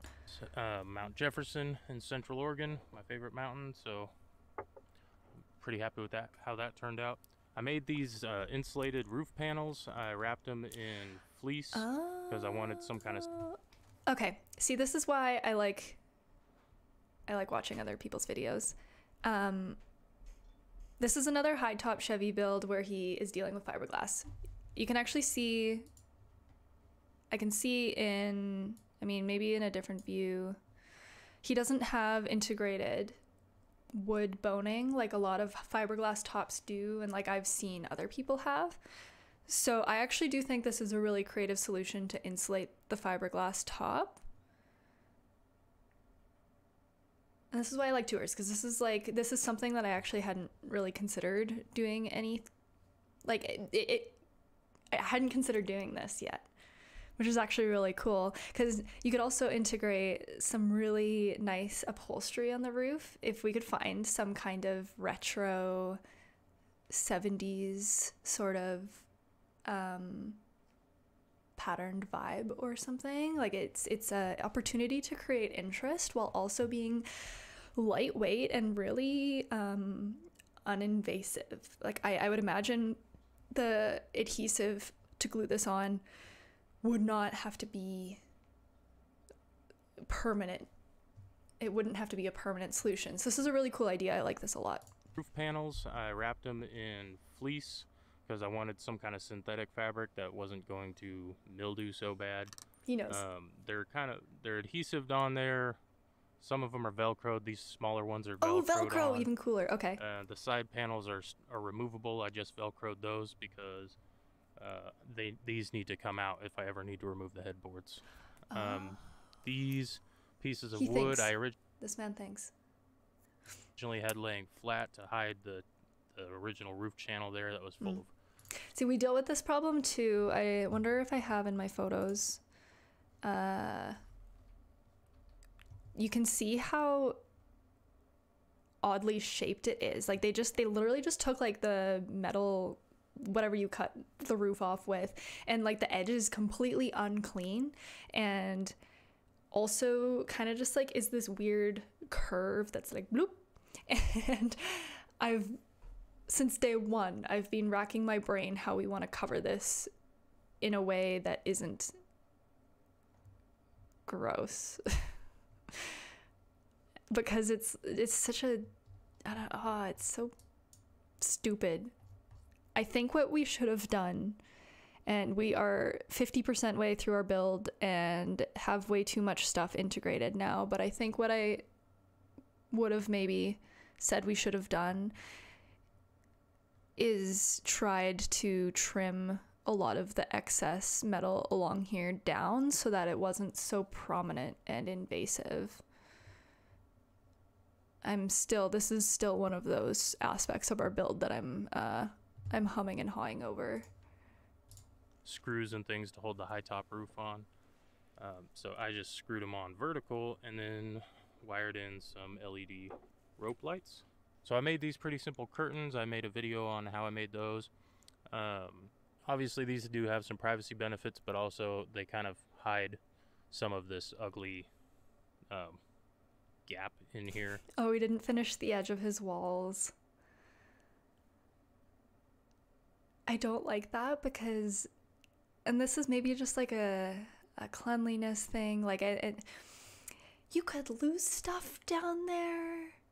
Things could crawl down there. I don't know. I don't like having such a large area into a void like that. I would have kept this off in some way. Which when I go and redo the whole interior in the spring, I'm going to try and frame this in so it looks a little bit nicer. Yeah, that too, aesthetically. This is a little bit of a mess right now. My battery is sitting right here because I need to make longer cables for it so that it can reach and go under the bed, because I just reused the cables out of my Subaru and they weren't quite long enough. This is a diesel heater. It is currently broken, so I'm gonna have to get in there and fix that. And one more note on this thing: I do not recommend buying a all-in-one unit for your van. Buying the individual kit would have been much easier for me, because I had to completely modify it so that the exhaust was actually sitting below the van and tear it all apart. So that was just a big mess. So moving over, this is my power wall. So I've got this switch panel. It's got USB plugs, cigarette lighter, which I never use, and a volt gauge. This is my... I don't love having all of the utilities like this up front. I feel like the front is just, it's an area of such nice real estate, especially given its connection to the front cab and the like, and the opportunity to integrate the front cab into your greater van design. I'm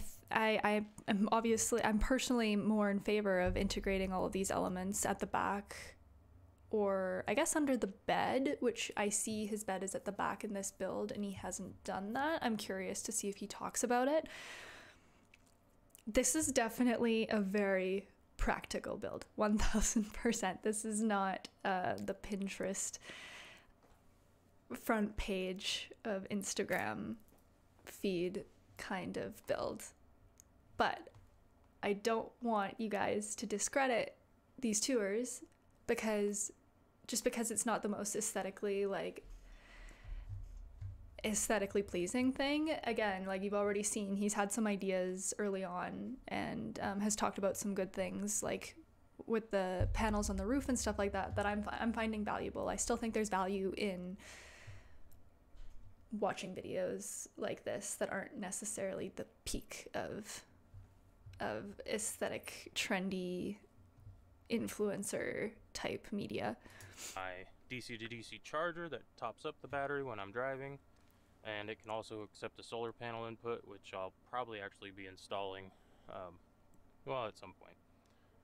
And this is just a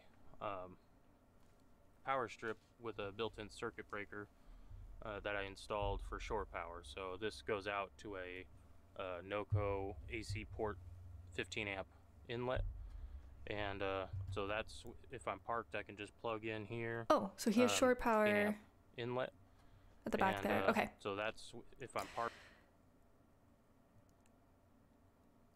We have shore power too, but we put ours on the passenger side.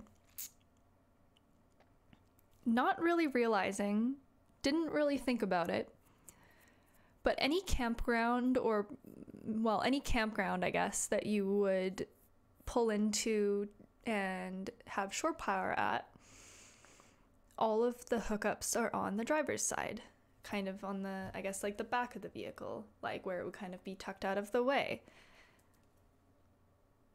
We put ours on the passenger side, and now it's fine. It just means that whenever we want shore power, we have to run from the passenger side kind of all the way around the back to the shore power hookup. And it's a really long cable. It can be a tripping hazard. It kind of gets in the way. It's not that nice looking. There's a reason why in RVs and camper vans and the like, all the utilities are on the driver's side of the vehicle, at least in North America, where we drive on the right side of the road. We weren't that conscious of it. I regret it. It's not a big deal, but Just a note. Parked, I can just plug in here. These power connectors go to my lights, so the strip lights and that dome light there. So I'm wired them in with these DC plugs, so that I can quickly, if I'm parked, I can just swap the plugs over to this thing, to the power. I need to be honest and confess that I don't know electrical systems very well. I hope this is valuable to someone else. My partner does all of this. It goes in one ear and out the other. I think three-dimensionally. I don't think in electrical terms and math. Wall, so I'm not draining the battery for no reason. I do have a mini fridge. It only works off a short power at the moment because I don't quite have the battery power to be charging this thing off grid or powering it off grid. I want to talk about fridges for a sec. I can't tell. I think this is just a standard mini fridge. I think this is just a run-of-the-mill purchased from Walmart or Home Depot or something. Please invest in an RV fridge. Please. I know it's a big cost. I know it's a lot of money. Biggest thing is efficiency's sake. They're actually designed to run more efficiently. But they're also designed for the vibrations of driving. And this is the big one. Mini fridges that you buy just for your house are not designed for the vibrational impact that RVs and camper vans endure. It will not last long. Don't do it. I know, again, it's a big investment up front, but for longevity and for the sake of your investment in your build, get a used RV fridge from someone that's parting out an old camper van or something.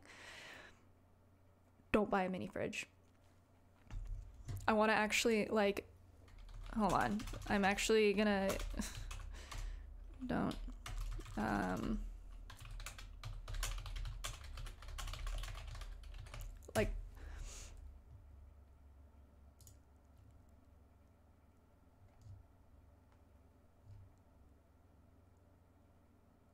See, people say yes. I'm saying no. The mini fridges that are put in RVs are actually designed for the vibrations and how they handle the coolant and the like is the vibrations are taken into account for that. Mini fridges for your house are not meant to be jostled around. The coolant or refrigerant that's in it is only meant to, it's meant to function in a still state.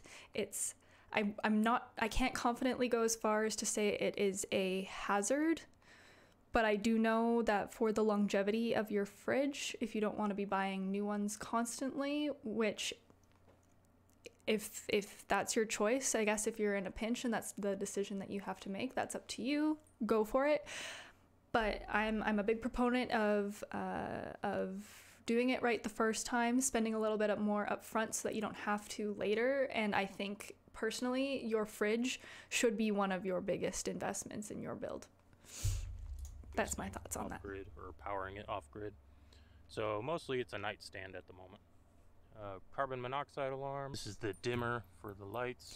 I'd like to note too, carbon monoxide alarms should be installed as close to the ground as possible. Carbon monoxide is a heavy gas and it will sink. So I think where he has it is probably fine.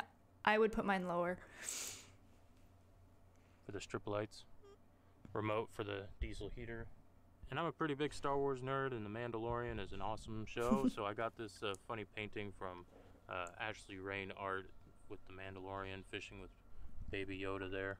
So check her out. She's got some pretty cool novelty art. Switching over here, I got this old filing cabinet for free off of Facebook. I painted it white. So this build didn't really build a whole lot. It looks like it's a lot of sourced items. brought together to make a functional build for this person, which is honestly like, hell yeah, if you could make that work, do it. The only reason why we wouldn't necessarily go that route for ourselves is just given the fact that we want to try and live in it full time. We just recognized that there was a lot of features or comforts that we wanted integrated that required a more custom execution. It was just this oak color, and His dog is so cute. put these baby locks on it so that the doors aren't sliding Baby open. locks. You can help me here, Remy.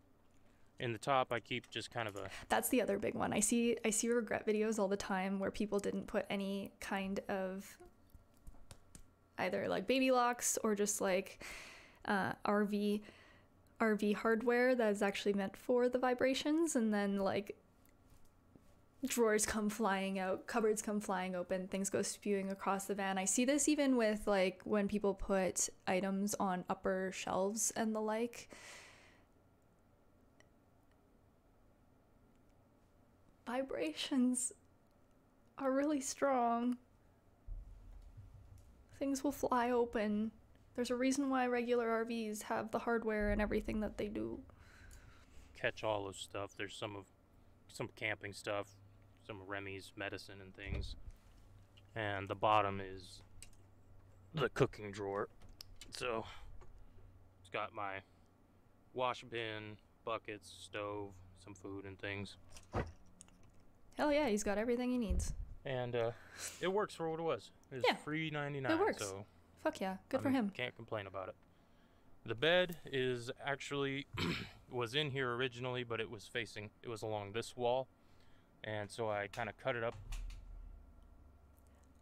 I want to wait and hear what he says about why he moved the bed and how he feels about it, and then I'm going to talk about the bed placement for a second. I modified it to fit this way, and this is essentially a queen size mattress, but I cut it down 10 inches shorter. But no, 10 inches shorter. I can't lay this way unless I have a leg riser pillow. Then I can kind of lay this way, but for the most part I sleep with my head here and my feet down in that corner, and then Remy picks one of the other side. He said it before I even had to. Okay. Okay, so when we get into sketching, this is the same model of van that we have, and same issue. We cannot place the bed across the back horizontally and sleep comfortably, especially like I'm 5'7". I'm too tall to do that. I think it was 5'8", 5'8.5" or something like that from the width-wise around at the back there. And it was funny too, because when I was designing the van initially, my partner was kind of like, oh, but it's like, I don't know, like we'll just make it work. It's so much more aesthetically like simple to design for when you can put your bed across the back. And yes, it is way easier if you can do that. I think your build would be astronomically simpler to design for. However, if you've ever slept on a sofa, like a love seat that is just like 2 inches too short for you, have you ever done that and then gotten the leg cramps? And I think because this is one person in a vehicle, it's just this fellow and his dog, that's totally fine. For two of us and our dog, it was not gonna fly. It was no bueno. So that's a big no. I'm gonna write this on my notes here that it has to be horizontal, and I'm gonna put like vertical bed.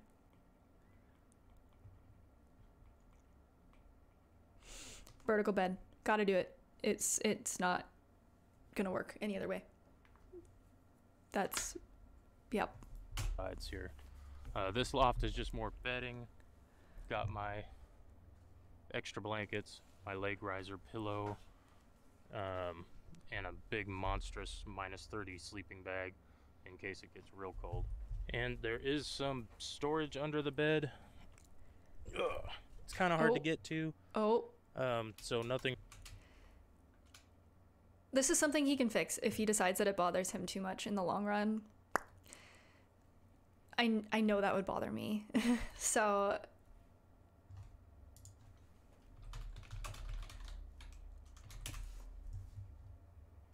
what am I looking for? Like, they're called, there's a term for these hinges. I thought it's not hinges. It's these like, what's the term I'm looking for? It's these things. They use air pressure. What are they called? Gas support, gas struts. Is that the term? Hydraulic.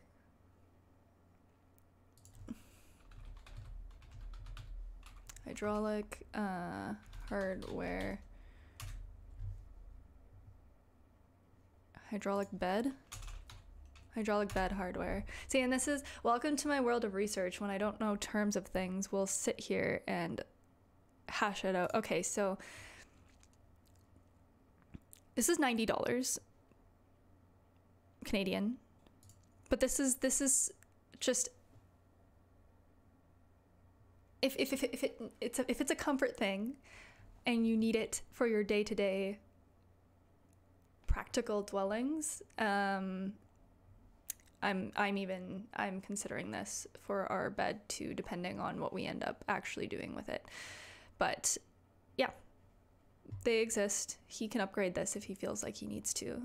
But this kind of stuff is, yeah, it's one of those things. The weight adds up on your cabinets and stuff when you're building them, especially when you have a lot of bedding and stuff on them. Super important goes in there on a regular basis. Yeah, nothing important. But it's all right. And then under the backside in the back doors is the garage space. So I sectioned off. Is he gonna go? Maybe about from here back a spot for my tool bag.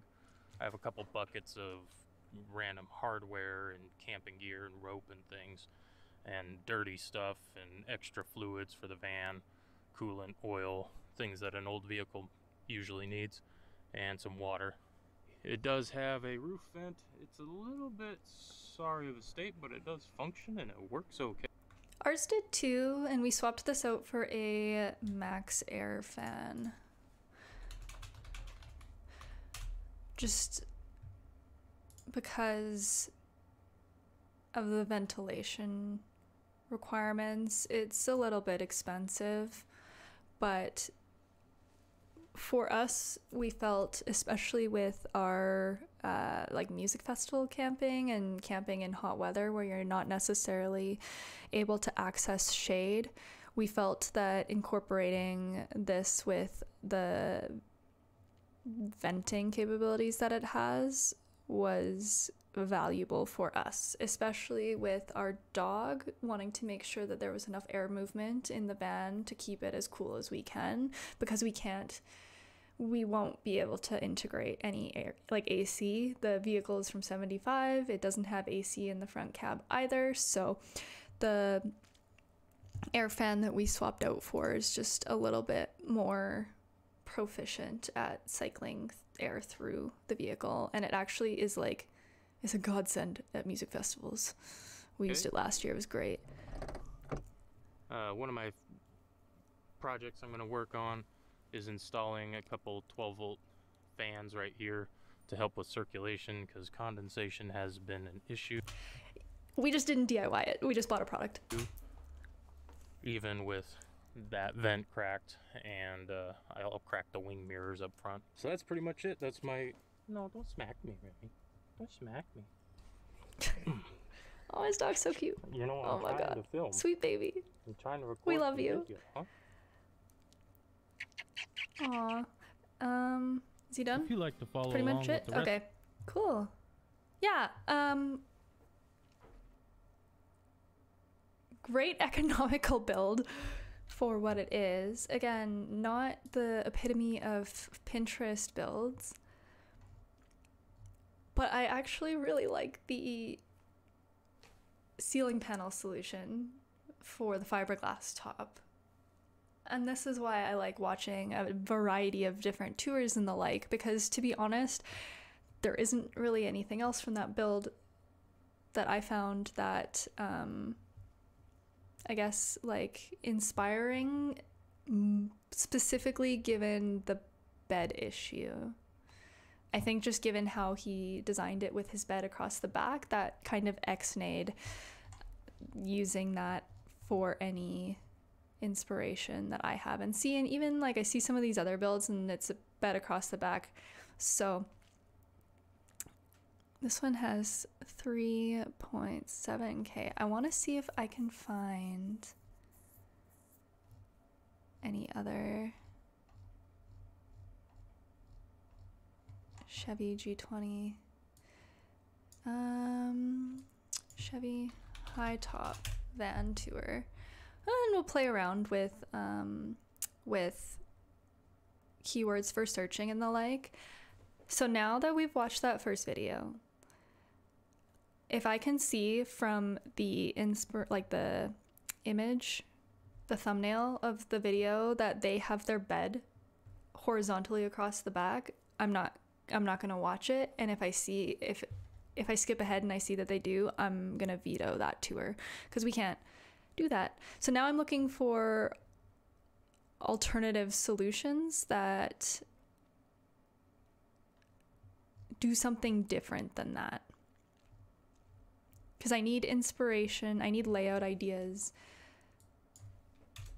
Let's get rid of Chevy. Let's just try high top van tour.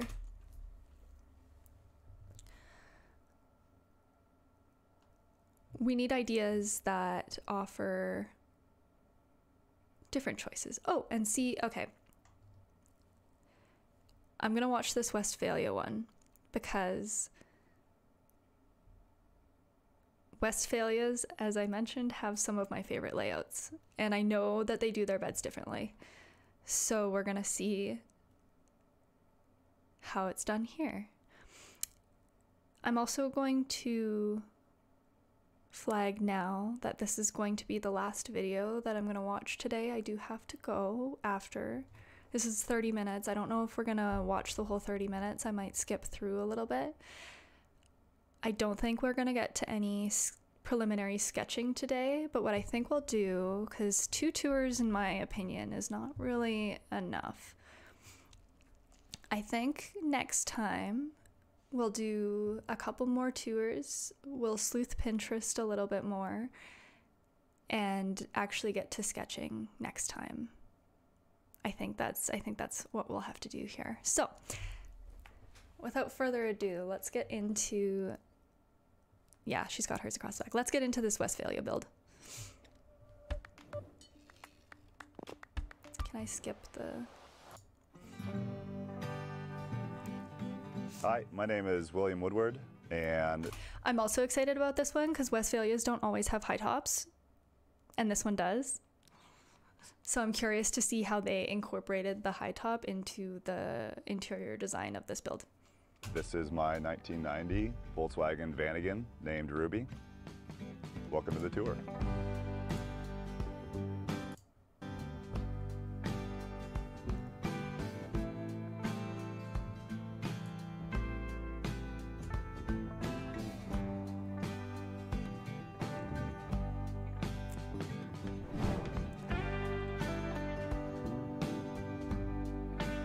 Welcome to the kitchen slash living room slash hangout area. Vanagons were made into kind of 2 main different categories. The Vanagon itself, which was made by Volkswagen, and then they would give these vans to this company Westphalia, and that's who made this into the pop top with a kitchen and fold down into bed system. When I bought Ruby, she was a tin top. I didn't know that. I had no idea that's why. I always thought that just like the name of the campervan model was called Westphalia. I didn't know that. That's super cool, actually. Huh, neat fact. Our van was actually done the same. So they manufactured it through Chevrolet, and then it got shipped to a third-party campervan manufacturer that built them out afterwards. And I wonder if I can find, there was like we found this like retro pamphlet from the 70s of our van for sale. I might have to get it for next time. Oh, I wonder if I can find I don't even know how we found it. It was like this like illustration, and it was talking about the specs of the engine and like the specs of the interior, and it had the old interior layout in the ad, which was so useful. It was so nice to see it designed as it was intentionally built, because obviously they were professionally manufactured camper vans that were professionally designed. So it was neat to see the choices that were made back then for this build. However, a lot of times RV layouts and camper van layouts from original manufacturers just do them with the weekend warrior in mind. They only assume you're going to take it on a trip for like 3 to 5, 7 days at a time, and they're not often designed to be lived in full time. And that's why you see so many custom builds and so many people modifying the interiors of builds for themselves and the needs that they have, you know? It only makes sense. I'm gonna find this for next time. I'm gonna look for it. I think I found it on Pinterest actually, so I'll pin it and we'll talk about it next time.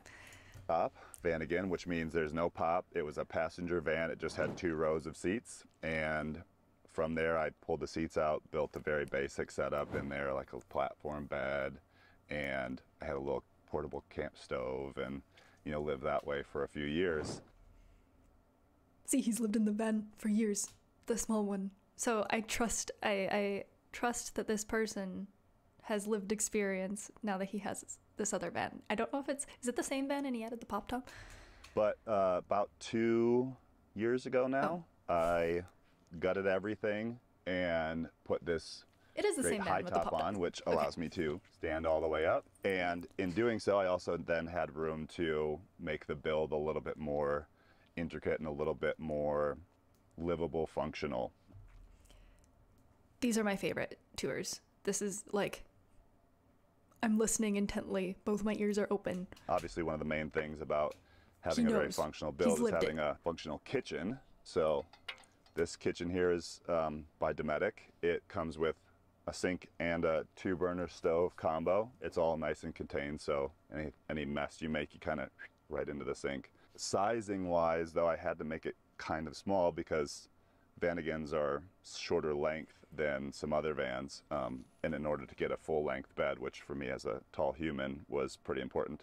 So the width of the kitchen was determined by the length of bed that I wanted to be able to sleep in. To give myself a little more cutting room, I added this nice little fold-up cutting board, and I love these. Everything kind of lives right here that I need for my day-to-day coffee, food, preparation type of living. Fold-up sink with a little water pump. The way that this is laid out is over in this section lives the water tank. For cost reasons, we have decided not to move forward with a Dometic integrated product like this. We did a sink. It's a farmhouse style sink. It's kind of fancy and extra. I'll post photos one day. And all of the battery system for my solar setup. Then over on this side is... That's interesting to me that it's in the front, like that, there. Storage. Access, maybe? Where I keep pots and pans, extra food, dry stuff, all that jazz. And I tried to make these as big as possible to be able to keep as much food as possible, all kind of nice and self-contained. The sink and stove, as you can imagine, drop down into this cabinet a little bit, and I had this weird little extra space. And I was like, well, I don't want to waste the space because there's not a ton of extra. So I made this tiny little shelf that turned into my silverware drawer. I Under actually here love it. houses garbage It's so small. and You have to use every square inch. Every square inch. and recycling. Moving back from there, we've got power from the inverter, little ditty storage. I think these little leather storage containers are great for keeping things that you don't want to fly off your shelves, but also don't need to be so organized. And Wait, but when we how did do the they high top, stay? we were able to put in these upper shelves, which has made my organized brain very happy because I can have a little space for all of my... This is an element we'd like to incorporate in our build as well. And like doing like rows of like mason jars and stuff for things like grains, like rice, quinoa. Again, we're very inspired by cooking. It's something we enjoy doing. We also try very hard to stick more to whole foods. So a lot of our recipes, and I guess like a lot of curries, a lot of like just kind of grilled veg and meat and tofu and stuff. And even when we consume meat, it's not very often. It's only maybe 2 or 3 times a week at most, maybe just 1 or 2 on a typical week. And so same with like oils and spices, those kinds of things. We really want to integrate into our build because it is so valuable. And when you're on the road, I don't know, something about like camping food, if you have just like a really nice cut steak with some good spices, it's so good. And it hits different than it does at home. I don't know why, it just hits different. It's so much better. Same with like even breakfast food. I don't like breakfast food in the city very much. Like I won't go out of my way to cook myself eggs and an omelet or whatever for breakfast, but when you're camping, it just hits different. I love it so much more. So anyways, yeah, spices, oils, and like dry goods and stuff, we will definitely be planning to integrate. Accessories of cooking and, you know, morning preparation. I've got my little Same coffee thing with knives too. I stand like the magnetic here, knife block. teas, you know, basic cooking stuff. I have always wanted one of these magnet knife things, and being able to throw the knife up there when I'm in the middle of cook prep is super convenient. I want that too.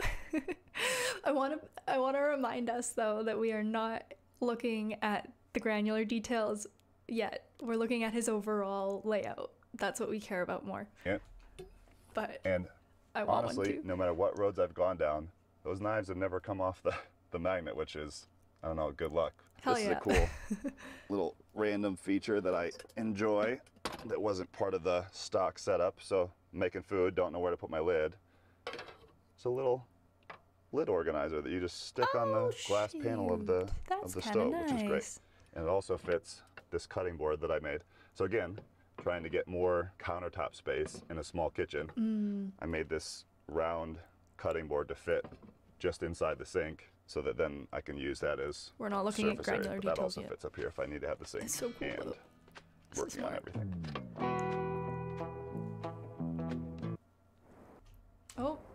Oh my god, coffee is the other thing. I'm a coffee nut. It's like the kind of tourism, aside from music, if I'm going anywhere new, it's gotta be to the coffee shops. It's gotta. But we usually do French press, not pour over. But it is things to account for in storage when we get to design and development.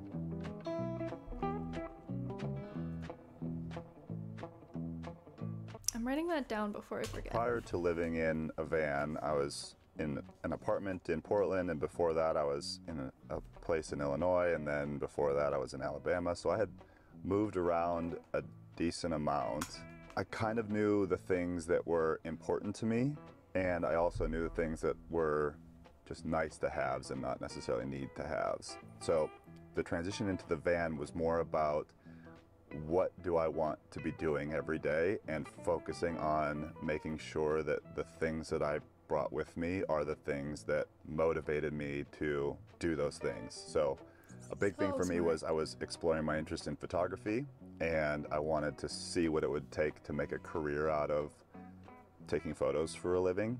The other couple of things that were coming to me at the time was skiing and climbing. So I basically said, as long as I have the gear to do those activities safely and in the ways and places that I want to do them, then that's kind of enough stuff. So I didn't really focus too much on trying to make Ruby 1.0 into this crazy designed and, you know, feature-packed vehicle. I said simpler is better.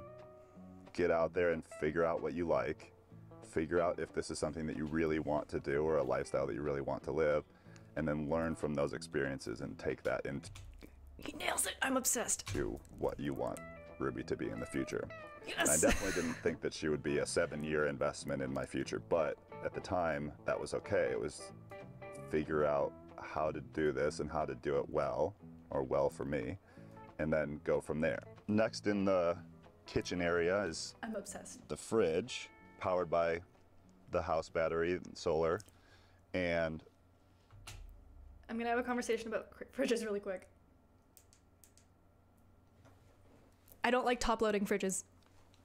I don't like them. I think, but okay. He's obviously lived it. He obviously owns it. He's done this for 7 years, so I have not yet. However, how many times have you lost something at the back of your fridge and forgot about it, and then it got weird?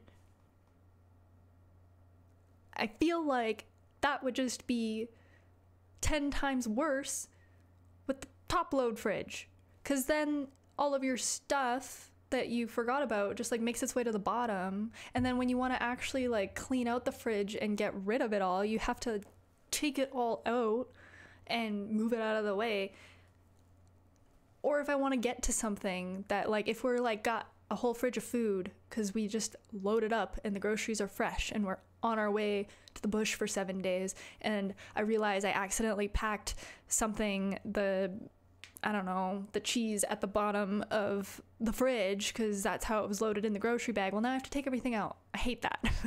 I would much rather just shift things around that are packed sideways than do this. And that's just my thought with it. But I think that these top loading ones are the most efficient in terms of, like, from an off-grid perspective. They actually maintain their temperature with way less energy than the side swing ones. But I couldn't get over that thought, and so we bought a side swing one. this little container, actually don't remember where I got this. I think it was a garage sale or thrift store or something, and it was something else for a while and it fit differently, and then I had to cut it down. But I really liked, you know, the old nails and like the old vintage wood, so I just like trimmed some of the side panels and made it work. But it's been with me for, I think, probably 6 years. And now it's just my cool little cup storage. Ruby did not come with a swivel seat. I pulled a swivel off of an old van and welded it into the base plate so that I could have the swivel, because that really just opens up the space so much, and it's really nice for when people Maybe are we'll hanging try it out. one day. You can use this as a little bit of extra seating. Yeah, just gotta climb over everything, so then somebody can be sitting here. There's a couple. I'm gonna point out the overall shape of his kitchen here, though, is an L shape, and how he has utilized the space behind the seats in a way that not all builds I've seen have utilized. I have hesitancies about layouts like this and how it would feel to climb over all these elements every time you get in the passenger or driver's seat. And again, like, I know he has the swivel seat here and it opens back into the cab, but I still think that there is opportunity to create this as like a whole integrated space. And to me, this still just feels a little bit segmented off and choppy. I will still account for the fact that this person has done this for 7 years, though, and made this decision with his build and enjoys it. Well, friend sitting there, like I said, the swivel just really opens up the space a lot versus when there's the back of a seat right here. Everything in Vannigan's is a little bit climb over-y to get around. That's what I meant, actually. A good way to describe it, when I was talking earlier about how we're very fortunate, my partner and I don't have any mobility issues, and so we are able to design our van to be more climb over-y than some other van builds that you see that are a little bit more mobility friendly. But it's just the way it goes. from the command center up here, you've got all of your standard driving controls, steering wheel, shifter. This is an automatic. It's weird. Bought the van. It had something that was the guy that I bought it from, who I'm still skip friends the front with. cap and stuff since then, I just kind of started collecting you can't feathers with that. really do you're a having whole good lot time. there. But So there's, as you can see, more storage up here, more shelf for all my little spices and such. And then yeah, the elastic above here, storage. That's how you get it to got, stay. again, more storage. Ruby's, the name of Ruby's game is. Yes, this is what I meant by blocking ours off. I noticed here that he used a, what is this? Like a, what are those like little latches? Like those little like pull latch guys? I don't know what this is. Maybe he'll talk about it. But so that it stays locked closed, so that when you're driving, things don't come flying in. And up above here, I've got, again, more storage. Ruby's, the name of Ruby's game is try and fit as much stuff as I can. Not as much stuff as I can, all the stuff that I need, organized and out of the way, because I don't like to have too much stuff cluttered around. So creating these I'm the same. little storage bins that can be If I had it my way, we would have like no clutter in our house. closed and shut off. I don't have it my way. Kind of a nice addition to the new build. This wasn't here, obviously, when the high top wasn't here. This is all new storage. All these shelves are new storage, all that stuff. See, and that to me just says, it speaks volumes that this person who lived in this vehicle for, I forget how long he mentioned having it for, a couple years before 4 years I believe it was, before he made the decision to gut it and redo it and add the high top so that he had the standing room, but he also had the extra storage. That's validating to me for pursuing a high top rather than a, I guess, regular sized van. Lived in here before, but didn't have as nice of a put away place. I started collecting pins years ago, and a lot of these are ones that my friends have made or things that I found along the way during travels, and That's cute. you know, little mementos of history. The ceiling used to be right about here. If I sat up straight, my head could touch the inside of the ceiling. And then when we cut the top off, installed this high top, all of a sudden I was able to stand up straight inside a Volkswagen, which is amazing. I'm 6'4", so having full standing room is something that's unique not only to this. Ours is only 6 feet tall. My partner's 5'10", and so we're like trying to be aware of how much we insulate the top so that we don't lose the, like we're kind of like 2 inches max, and then he's crouching. So van, but you need it's to a tall high I've top. stood in my fair share of vans over the years, and more often than not, I'm touching my head on the ceiling. So having this much actual standing room in a van is amazing. It makes your standard of living a lot nicer, I think. Here at the Nissan Institute of Thrillology, we're looking at the cold hard data I need to get cold weather YouTube convenience. Premium so I don't get these ads. My apologies.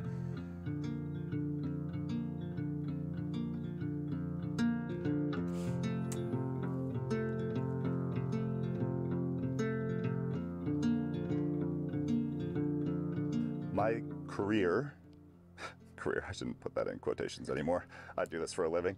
My career now is I do photography, commercial photography for outdoor companies. So that means that I'm spending time climbing, skiing, backpacking. The dream. I've done some sailing photography, river rafting, ocean kayaking. The dream. It's kind of crazy the amount of activities that exist in the outdoor world, and then all of the stuff that is used to support them. Wow. And you can go obviously super minimal and go for a hike in your tennis shoes, a pair of shorts, and a t-shirt, or you can go for a 2,000-mile hike on the PCT and have all of this technical gear to get you there.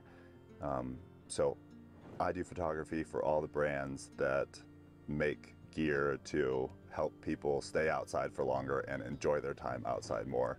And my job is to bring to life the kind of lifestyle that exists around being outside, which Cool. allows me to be outside a lot, which was my intention of moving into a van in the first place, is spend less time inside, more time in the out of doors. Well, moving into the back half of the van. So my main intention.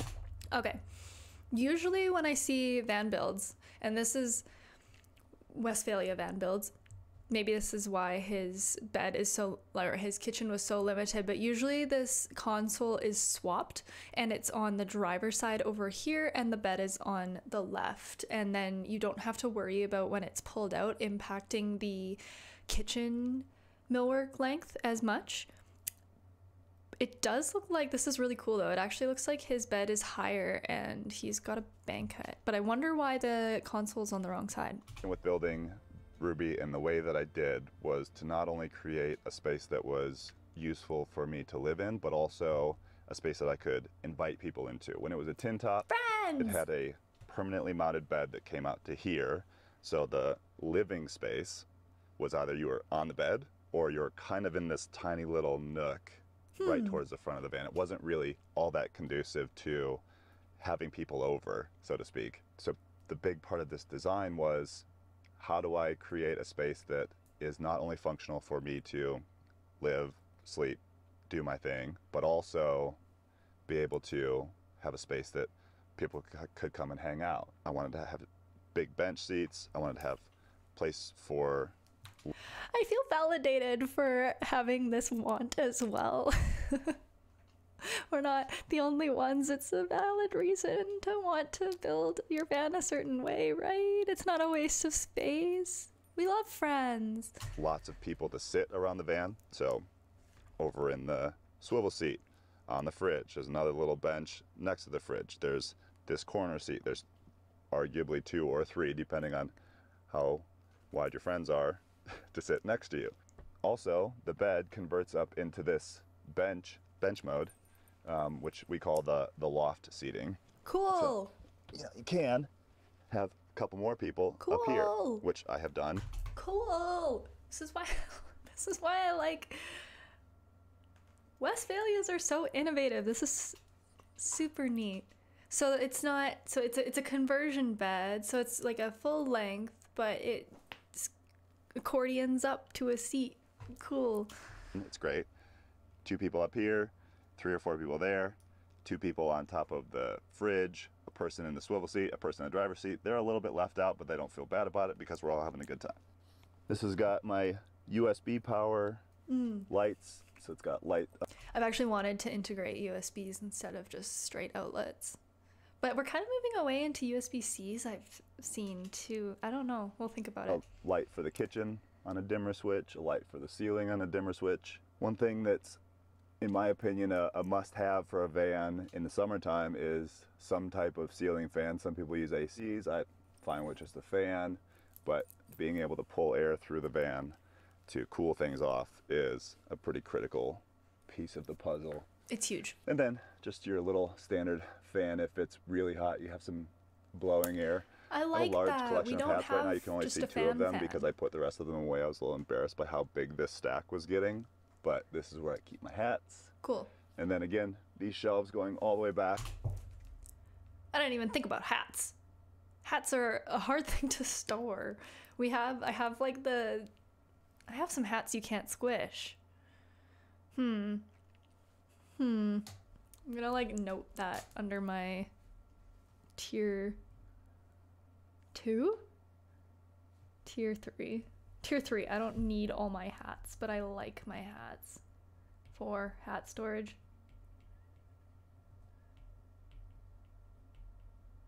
And this isn't a big element thing, but this is more of a design development thing. We'll maybe be able to squish it in somewhere with the layout we decide after. Provide some nice storage for odds and ends that are kind of daily use type of things or more regular use type of things. A cowboy hat, that's a daily use. See, it doesn't Put some new squish speakers flat. in the back. Again, it's just nice to be able to have a little bit more nice sound. I use storage boxes for everything. So there's my little bookshelf here, another little wicker basket that I found at a thrift store that, you know, kind of just has odds and ends and stuff that's sometimes a little bit more regularly accessed. Up here you can see some little quotes that I found along the years that are just kind of little reminders of life things. Aw. I like this one a lot. This one feels very van life. The ability to simplify means to eliminate the unnecessary so that the necessary may speak. And that's by Hans Hoffman. Oh. segue to the ad. What a terrible timing. A little more organizing over here. Some toiletries and bathroom accessories, and then more books because I can't seem to get rid of books ever. I really like things in print. I want book storage. As a photographer, as a visual person, I just really like. I'm actually gonna put that in tier 2. things We I have a can Kobo hold in though. my Maybe you can hand. go in tier 3. Fun little tiny van. Something my mom gave me when I was moving into the van. See, and this is where watching tours is really nice too, because book storage is something that I hadn't really thought of, something that I valued. But now that we're here, I'm adding this to my list. Bookshelf, book storage / storage. Want it. When a van was built from a factory, being a Westie, it had a bar right here, and then this was a platform. And that platform allowed a second bed up top. But as much as I would like to think that I have 4 people that need to sleep over all that often, that's not really the case. So what I wanted to do was create as open of a space as possible. So we cut that bar out, cut the roof off all the way back to the back of the van, and then installed this roll bar. This was the first one that we ever did, so it has now been dubbed the Wheelie Bar.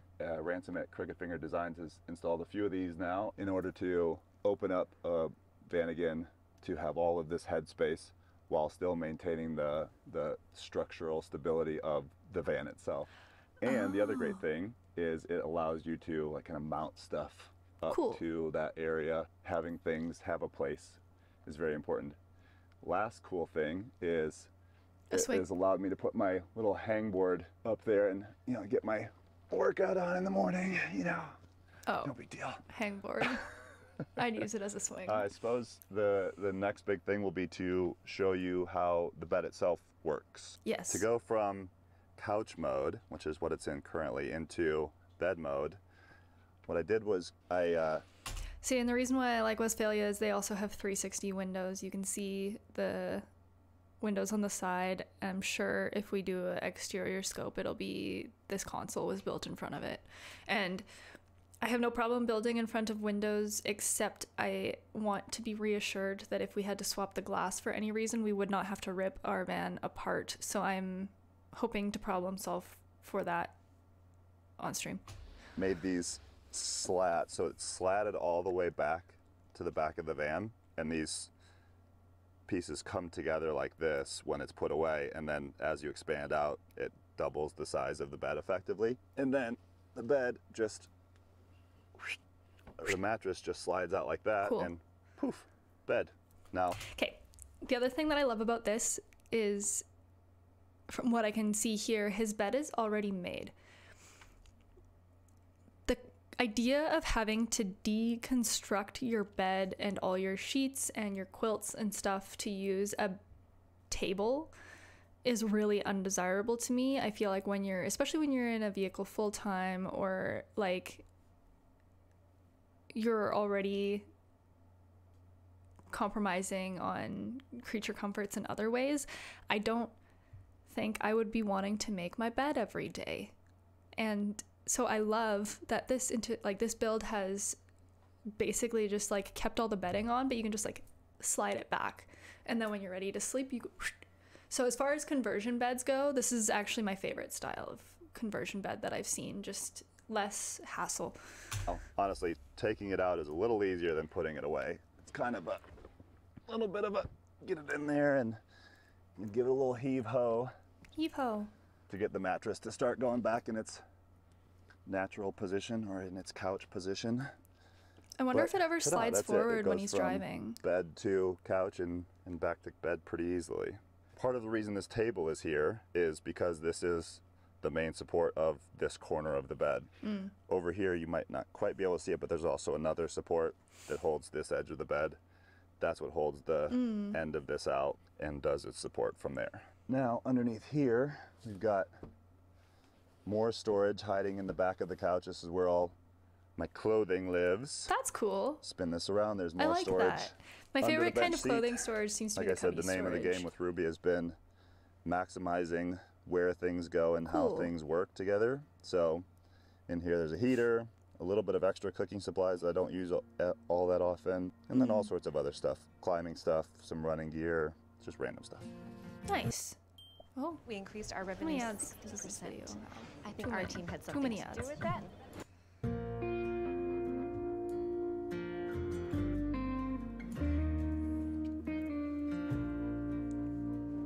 Are we gonna do a garage tour? Back under the bed? Ruby. The interesting thing is the challenges that exist now differ a bit from the challenges that existed when I started. Access to Wi-Fi now, or at least for the last 2 years, has been weird. You know, we've had COVID, so coffee shops haven't been as open, and there hasn't been as many like communal living spaces because people are a little bit more like, give me a little more space. And that was kind of a big shift for me.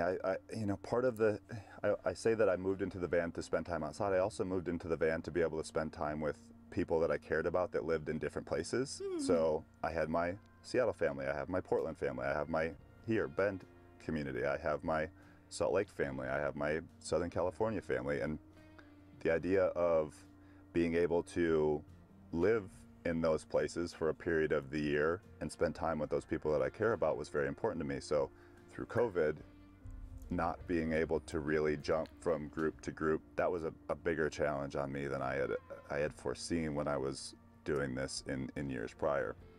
There's the obvious logistical problems of, I'm a photographer, so I have to deliver photos to clients, and making sure you have consistent Wi-Fi to be able to deliver a large batch of photos. That can be challenging. But I wonder, what year was this? 4 months ago. He doesn't bring up Starlink or anything, but I've heard of van lifers even like streaming their gaming on the road with Starlink. But I guess the cost of it monthly is pretty hefty, isn't it? Isn't it like $170 a month or something like that? Part of living in a small space or living intentionally in a tiny home, it's not about what you can do self-sufficiently. It's as much about what you can do with your community. So I've always found a lot of the challenges to be overcome through building the community of people that I spend time around and being able to ask for help when that's a really cool help. outlook Hey, on can I come over and get a shower? Hey, can I come over and... That's a really cool outlook on it. I've heard the alternative to that, the critique of van life being very lonely. People having a hard time connecting with other people on the road. I guess depending on what you're using van life for, like what the intent of it is, perhaps if you're just traveling to sightsee from place to place, it makes it very challenging to meet people and make friends. Obviously, in this person's case, he is working with people in the outdoors and staying with them quite regularly in his line of work, so it makes sense that he would have a community network that's already compatible with that lifestyle. I would say we're quite fortunate with music festivals as well, like camping festivals being an avenue of connection for us as well. We will always find friends, meet friends again, connect with friends that we haven't in a long time in those spaces. So, but use your Wi-Fi for the night. Can I leave my computer set up so that it transfers all these files while I'm sleeping in the van? The cool thing about having the van is you kind of turn into a neighbor versus a house guest. So it allows you to be in a place and have that relationship with whomever you're visiting as someone that isn't relying on them so much as you're getting to live in the same town as them for a period of time, which I think is like a nice mind shift of what could be considered a challenge. That's cool. Moving on to the outside. So you can see here that he did build over this window. So I don't know who I asked this question, or like I don't know any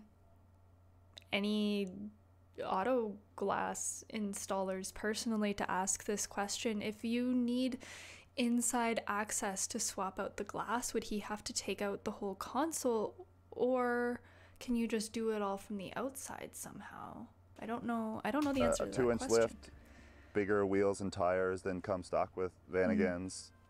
She's got this rad rear bumper swing away system. That's crazy. My favorite part of it are the 2 bottle openers, one for me, one for a friend. The stock backup lights on Vanagons are, leaves a little to be desired, so threw in some LED backup lights. Cool. This storage box I keep mainly, extra tools and fluids and random stuff that I don't need to get to all that often, but are good to carry with you, and maybe a little bit more messy than you want to keep inside your rig. Jerry can, a little bit of extra gas, never hurt anybody. Vanagons don't have the longest range it's outside because of the they've got van. a fairly small Good. gas tank. So Don't store having a little gas bit of extra inside if you can opportunity help there it. is great. If it's Moving over full. here, spare tire, garbage bag. I keep a tow rope in here because I'm always towing people out, everybody getting stuck. So I've seen people put these garbage bags or like kind of sling bags on the back of their vans like this a lot. I'd like to do some research. The hesitancy that I have towards these and doing it ourselves is we camp in bear country a lot. And I've seen them mostly used, I guess, for garbage. I guess you could use it for other things, and then whatever would be stored in the vehicle would go out here, and then garbage goes in the vehicle. But I just haven't heard it talked about. With bear country, you can't leave anything out. Tire, no garbage. Garbage bag. I keep a tow rope in here because I'm always towing people out, everybody getting stuck. No, it's for me because I get stuck. Yeah, big bumpers, all that jazz. Up here you can see the antenna. This is for a CB radio. When we go down to Baja, it's great to be able to quickly chat with the other people in your party. That's cool. When you don't have cell phone signal. Up top we've got that's cool. 100 watts of solar, and that's charging a 100 amp hour lithium battery inside. I ski a lot, so I added these ski mounts to the outside of the van because when you're coming down from the mountain and your skis are covered in snow, it kind of sucks to put them on the bed because then... I didn't think about that, storing them when they're wet, but we're storing them under a bed. If you store them under the bed, is it a concern? Your bed's covered in snow. So skis on the outside. That's so until they dry smart. off. And then they live inside. That's so smart. Which I can show you. What? So these guys swing out. What? Move out of the way for when I open the rear hatch. And there's, I want one. again, more storage that kind of lives under and beside the bed that's accessed from back here. More ski stuff, camping gear, some chairs, tables, all that stuff. This runs all the way up to where you saw the back end of the kitchen setup. So I can fit my very long skis in here. And they're Skis are hard extra to safe design because for. they're very far away from anywhere anybody could get into. Up front, we've got a couple mods to the traditional Vanagon. Again, a nice big steel bumper. Replaced the stock grille in headlights with this LED setup, going from the old style headlights to the LEDs. I can't say I have how thought much of a about difference this, that makes. if it's worth getting a bull bar and mounting some additional lighting, because these old vehicles, their brights are not really that bright. And then on top of that, I also added these off-road. Plus, I would love to have one if you ever, like, if we ever accidentally hit a deer or something. LEDs, which Some kind of things you mimic can't this style of Vanagon help grill called the or South avoid. African grill that I think is really rad. The dual pod round headlights I think is a look that I really enjoy. Me too. And they definitely throw a significant amount of light when you're going down dirt roads in Baja in middle of the Cool. night.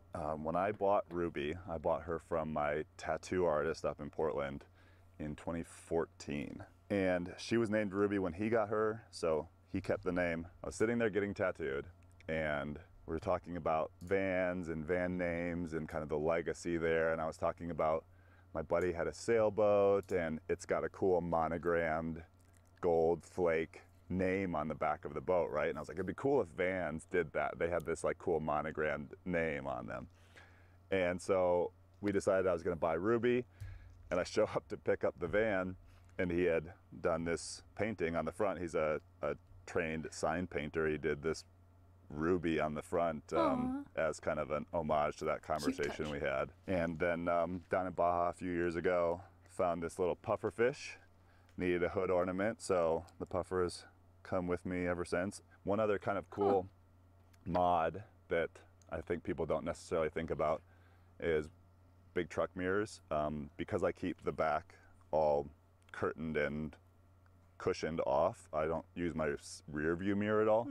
So having these burly, wide truck mirrors is we have really big mirrors, must-have, and then in we my also opinion. have the little Obviously, kind of like slower than fisheye fast sticker. domes that stick If you to drive it, a so van it again, like you need to increases have your a slower field of than fast vision. sticker. But that's sick. I love this build. I'm obsessed. He's thought of it all. See, this is a person that knows. This is awesome. Thank you for joining me on this tour. It's been a Cool. pleasure to give you a little rundown of Awesome. I love that. This is sick. I'm stoked. Can I just like... Okay. If it were a legitimate project from scratch, I would be saving this video and putting it somewhere to reference later. We already have our layout mostly selected, spoiler alert, so I don't necessarily think it's useful for us, but I would say worth saving, worth reflecting back on, especially for some of these integrated elements that we like might want to think of doing down the road later. That was cool. I'm stoked about it.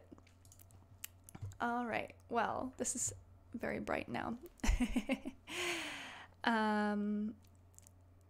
I've been live for 3 hours. I do have to go. So I think next time I go live, it'll probably be next Friday again. Maybe a little bit sooner. We'll see how I'm feeling and how time. It's really difficult for me because with my line of work, I have to work 40 hours a week, but we work on deadlines and stuff. And I had a deadline land kind of in between when I started this stream series and to where I'm at now. And it gets a little bit more challenging to take half days and stuff because I have to work the extra hours, and it's kind of draining. It's really hard to plan a stream while you're also on a deadline working till like 8 p.m. and stuff. So it's a work-life balance I'm trying to figure out and work through as time goes on. But I would like to continue this research kind of inspo gathering phase next time. We'll do a couple more tour videos I think would be fun, because 2 is not really enough. I don't know if I've seen enough between these 2 tours, especially because the first one was so minimal. This one I would say has more of the elements within like this checklist that we created today.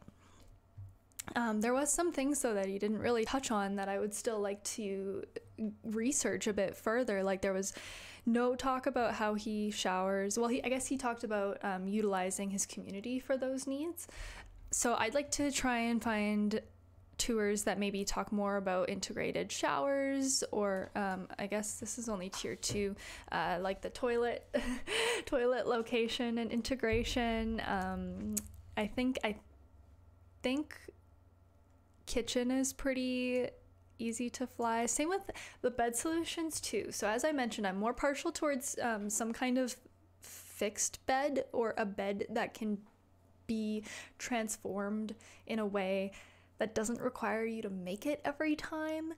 So we'll do a little bit of digging for that kind of stuff next time.